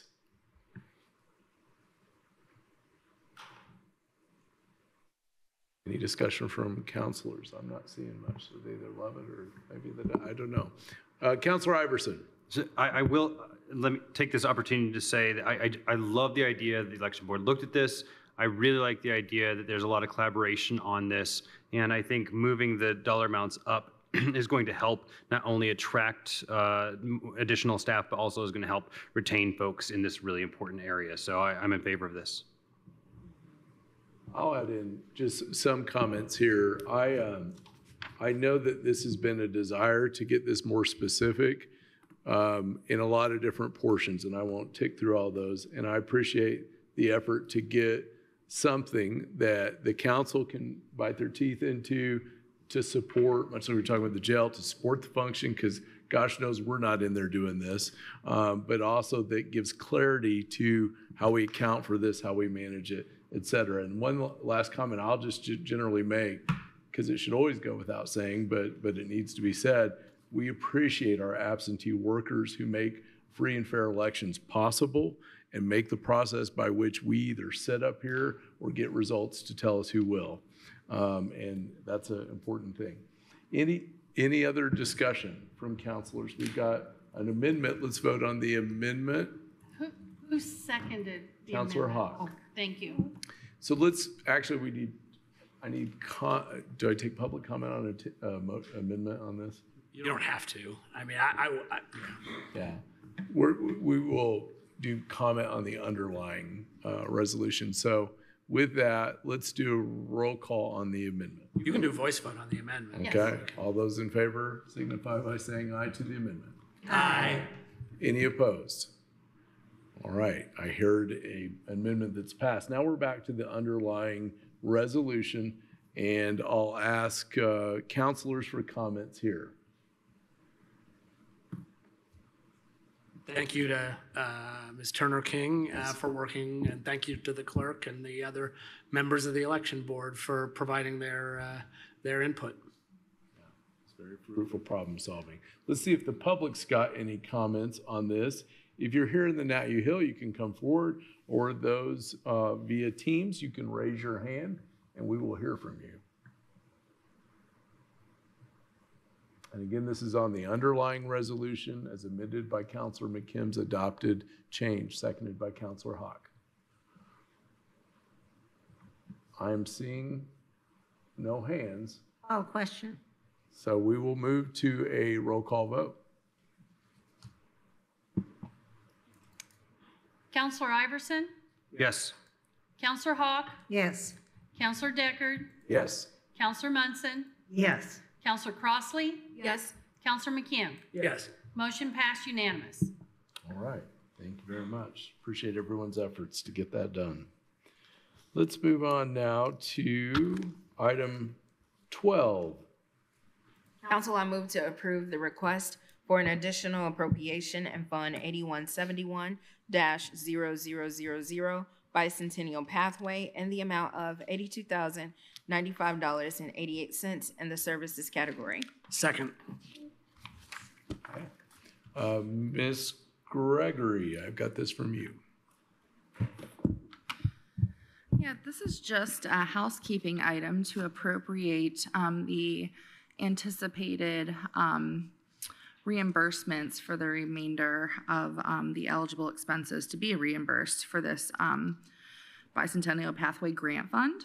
So we're just requesting that this amount to be appropriated. Anything that wouldn't get reimbursed for any reason will then be corrected out of this fund. Okay, thank you. Questions or comments from council? I'm not seeing any. We will go to comments from the public. Raise your hand on Teams or come forward in the Nat U Hill. Seeing none, we can go to a roll call vote. Counselor Hawk? Yes. Counselor Iverson? Yes. Counselor Munson? Yes. Counselor McKim? Yes. Counselor Crossley? Yes. Counselor Deckard? Yes. Motion passed. Okay. That takes us to item number 13 from the Highway Department. Council, I move to approve the highways request to approve the traffic control technician/laborer job description and to simultaneously amend the salary ordinance in Fund 1176-0000 Motor Vehicle Highway to inactivate account lines 15804 mechanic and 15846 truck driver, and to add account lines 15861 and 15862 traffic control technician/laborer, 40 hours, LTC Highway A, non-exempt. Second. All right, we've got a motion and a second. And this, Michelle. Hi. As you know, Lisa's at a conference, so she asked me to do this for her. So her request for a traffic control technician/laborer went to PAC. It came back from WIS at an LTC A, which Highway has their own grid, so it's an LTC Highway A. And she's wanting to remove the one mechanic and one truck driver and replace it with two positions of the technician control laborer. So this item did not go back to PAC at March for the review. That meeting was canceled, so she asked for it to come to the entire council so that she can move forward with getting these positions rather than having to wait until April. So. We agreed to expedite that. So counselors, if you'll indulge this, pinch hitting for PAC, who's also incidentally here. Any discussion on this? All right, the silence means it's golden. Let's see if the public's got any comments. Raise your hand on Teams or come forward to the Nat U Hill. Seeing none, we'll go to a roll call vote. Counselor Deckard? Yes. Counselor Munson? Yes. Counselor Crossley? Yes. Counselor Hawk? Yes. Counselor McKim? Yes. Counselor Iverson? Yes. Motion passed unanimous. Thank you very much. For item 14, Council, this is a discussion about consent agenda items. And specifically, I've heard the plea from several of you, and I look at the clock, it says it's 7 till 8, that we need a consent agenda policy so that we have less items on our docket that may not need the piece by piece. And so what I'm completely open to anything that makes these meetings more efficient and keeps the transparency to our public. And so what I would like to do is to offer to you now to sound out, here are things I would support generally to be on consent agenda items so that we're all on the same page when we go to such a policy if we choose to do so. And so, Councilor McKim. First of all, thank you very much for bringing this up. I appreciate the opportunity to talk about, discuss it. I guess the three things that came to mind, and I'm sure I'm missing something, but three things that came to mind were intercategory transfers, new budget lines, and position descriptions without a classification impact. Several of which we've had tonight. Not that tonight's meeting really dragged on. We actually did lots of substantive work tonight, but there are some times where we just have a lot of these items. So that's my thought. Thank you, Councilor McKim. Councilor Munson. I would add to that minutes, because I have never known this council to vote against approval of any set of minutes. Well, I just did last time. I had them change it. Oh, good. Well, I think But you could that still. doesn't, But if you you- want a change, then you just bring that up and that's handled as part of the business of the meeting. Good point. Thank you. And the same goes with those positions or intercategory transfers or any of those topics. Councilor Hawk. So what I'm wondering is if what we would do, I'm just trying to think how logistics work. All of the transfers, we could just read them all of the transfers at one time, so that you're not like having somebody sit out there through 2 hours just to do a transfer. Because remember, they can do an in-house transfer as long as it's in the same category. They don't have to come to us. It's when they take it to a different category, then they have to come to us. But, you know, if we study it and you read it off, you still would have to read, you're going to transfer it from here to here. The whole thing has to be read off so the public knows what you're doing. And if there's 5 of them, 5 different departments, you could just read them all off and we vote on it in one fell swoop. Or if any council member wanted to pull something out and vote on it separately, you could do that. Is that how you are visualizing this? That's the way I would include all. So basically what you do is you have a consent agenda that, from what we talked about so far, would include intercategory transfers, new budget line creations, the position, and my suggestion is position descriptions with no classification change. And then Councilor Munson suggested minutes. All those would be in the consent agenda. Any counselor could pull any one of those out if they wanted to, or otherwise we just vote on the whole thing at once. And then if you look at the minutes in some of the, I don't know if you ever go on and read the minutes from other communities. It's very enlightening. They're in and out of there in an hour's time. And I'm talking about big things going on in Hamilton County, and they're in and out of there in an hour's time. So I'm not saying we would ever do that, because I understand, but I think there's ways that we can do it that makes a lot more sense for our staff, for the departments, and for the community at large, because a lot of times they want to hear what's going on, but they don't want to hear us talking about some of the things that will take forever to get through. You want to add something, I Councilor? want to add something, just so that everybody understands. The basic information that we see in our agendas and in the packet would still be there. We would just be taking a vote to accept the consent agenda or to pull out particular portions of it for direct action by the council. It would literally be an item in which we would say, we would have the consent agenda, we would vote on literally the consent agenda, and it would be all those things. And I would know, incumbent on counselors to look at that. If there's something you don't want, you're going to have to articulate that on your own. Councilor Hawk. I know we tried this before because I pushed hard to get this done before. And there was some kind of pushback. Oh, well, I think the departments wanted, some of them maybe wanted to be here. I don't know. I think that we'll try it, and why not? Why not? Councilor McKim. Well, and on the department heads wanting it, we've now that we've kind of taken up the practice of having a departmental updates, they have an opportunity if they want to make a particular presentation to the council. I think departments want us to move forward so they're not sitting out there for 2 hours so that they can get a yes on like a highway thing that we all know we're going to say yes. Maybe some of the ones where we know it's a slam dunk, get those first, get them in and out of here.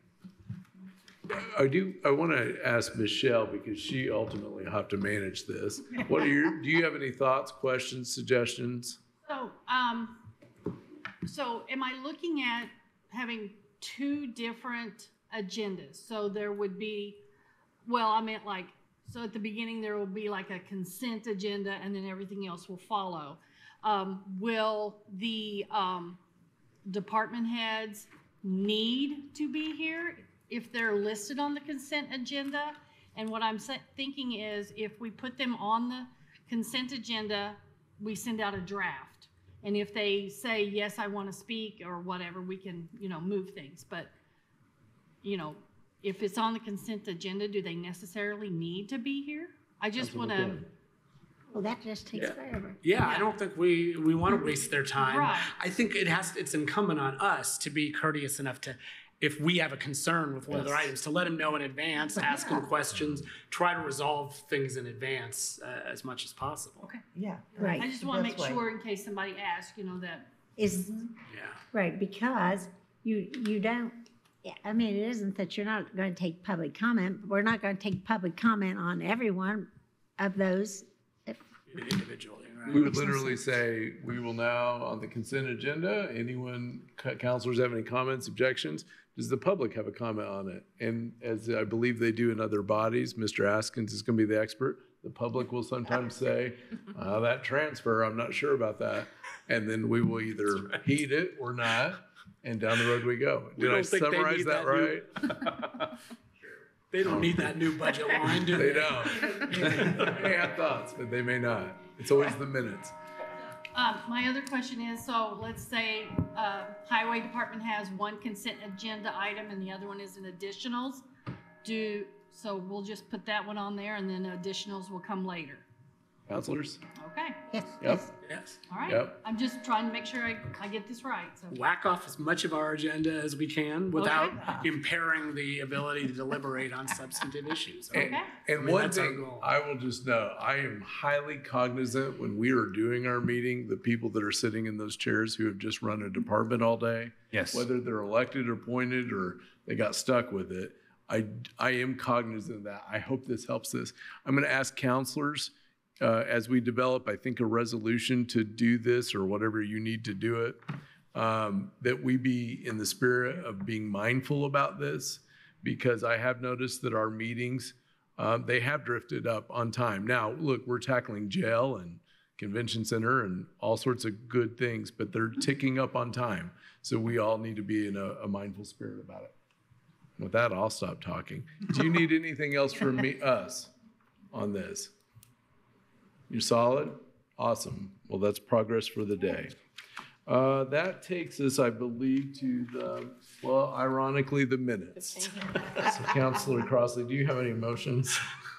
Council, I move to approve the summary minutes for the February 27th, 2024 executive session of the Monroe County Council and the Board of Commissioners as presented. Second. With any luck, that's the last time you'll hear her do a minutes motion. We'll see. We will see. We will see. When I first came on the council, minutes were a 40-minute discussion on several meetings. So that's progress.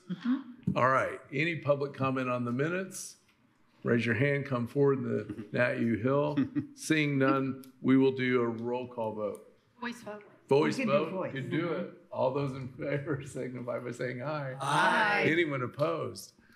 We carried that. We'll now go to our final item, and that's council comments. Any counselors' comments?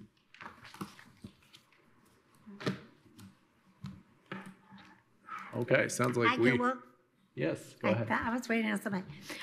Yes, I just want to comment about some concerns, and you don't have to, any of you have to agree with me, but I get to have my own opinion. A dear friend of mine on Facebook showed pictures where he had been shot. He was just on his bicycle going down on the Beeline Trail, and somebody decided to start shooting him with a BB gun. And he said he was very grateful that it didn't hit his eye or something. And then people were saying, but there's all of the encampments along the Beeline Trail. Now, I'm just telling you, I think the community has had it. And when I read that about my friend, I thought it is time for someone to start speaking up. I think we're all afraid to open our mouths. How many of us really want to walk down the Beeline Trail and people be shooting at you with a BB gun? So this is not who we are. We're a welcoming community that welcomes everyone who wants to be a good citizen. But for these people who think it's a good idea to sit there with a BB gun and shoot a perfectly harmless individual going down the way on his bike, it's not acceptable. It's time for us to step up and say we're tired of it, we've had enough, and let's return to safe and civil as we once were. Thank you very much, Councilor Hawk. I do have an added note to just kind of throw in. I did a meeting. I sometimes traipse around in different people's districts, and I was with the Broadview Neighborhood Association, which I believe is Councilor Crossley's district. I was meeting with them along with one of Judge Stafford. And one of the things they indicated around their community area in that vein is they would like to see the county be a little bit more proactive in helping collect things that are left behind in the community, particularly around county property or non-city property. And so we can follow up certainly with the commissioners to see options to do that, to keep areas getting all the resources that they need as we see fit. All right. Any other comments? Thank you very much, everyone, for your work. And with that, we are adjourned.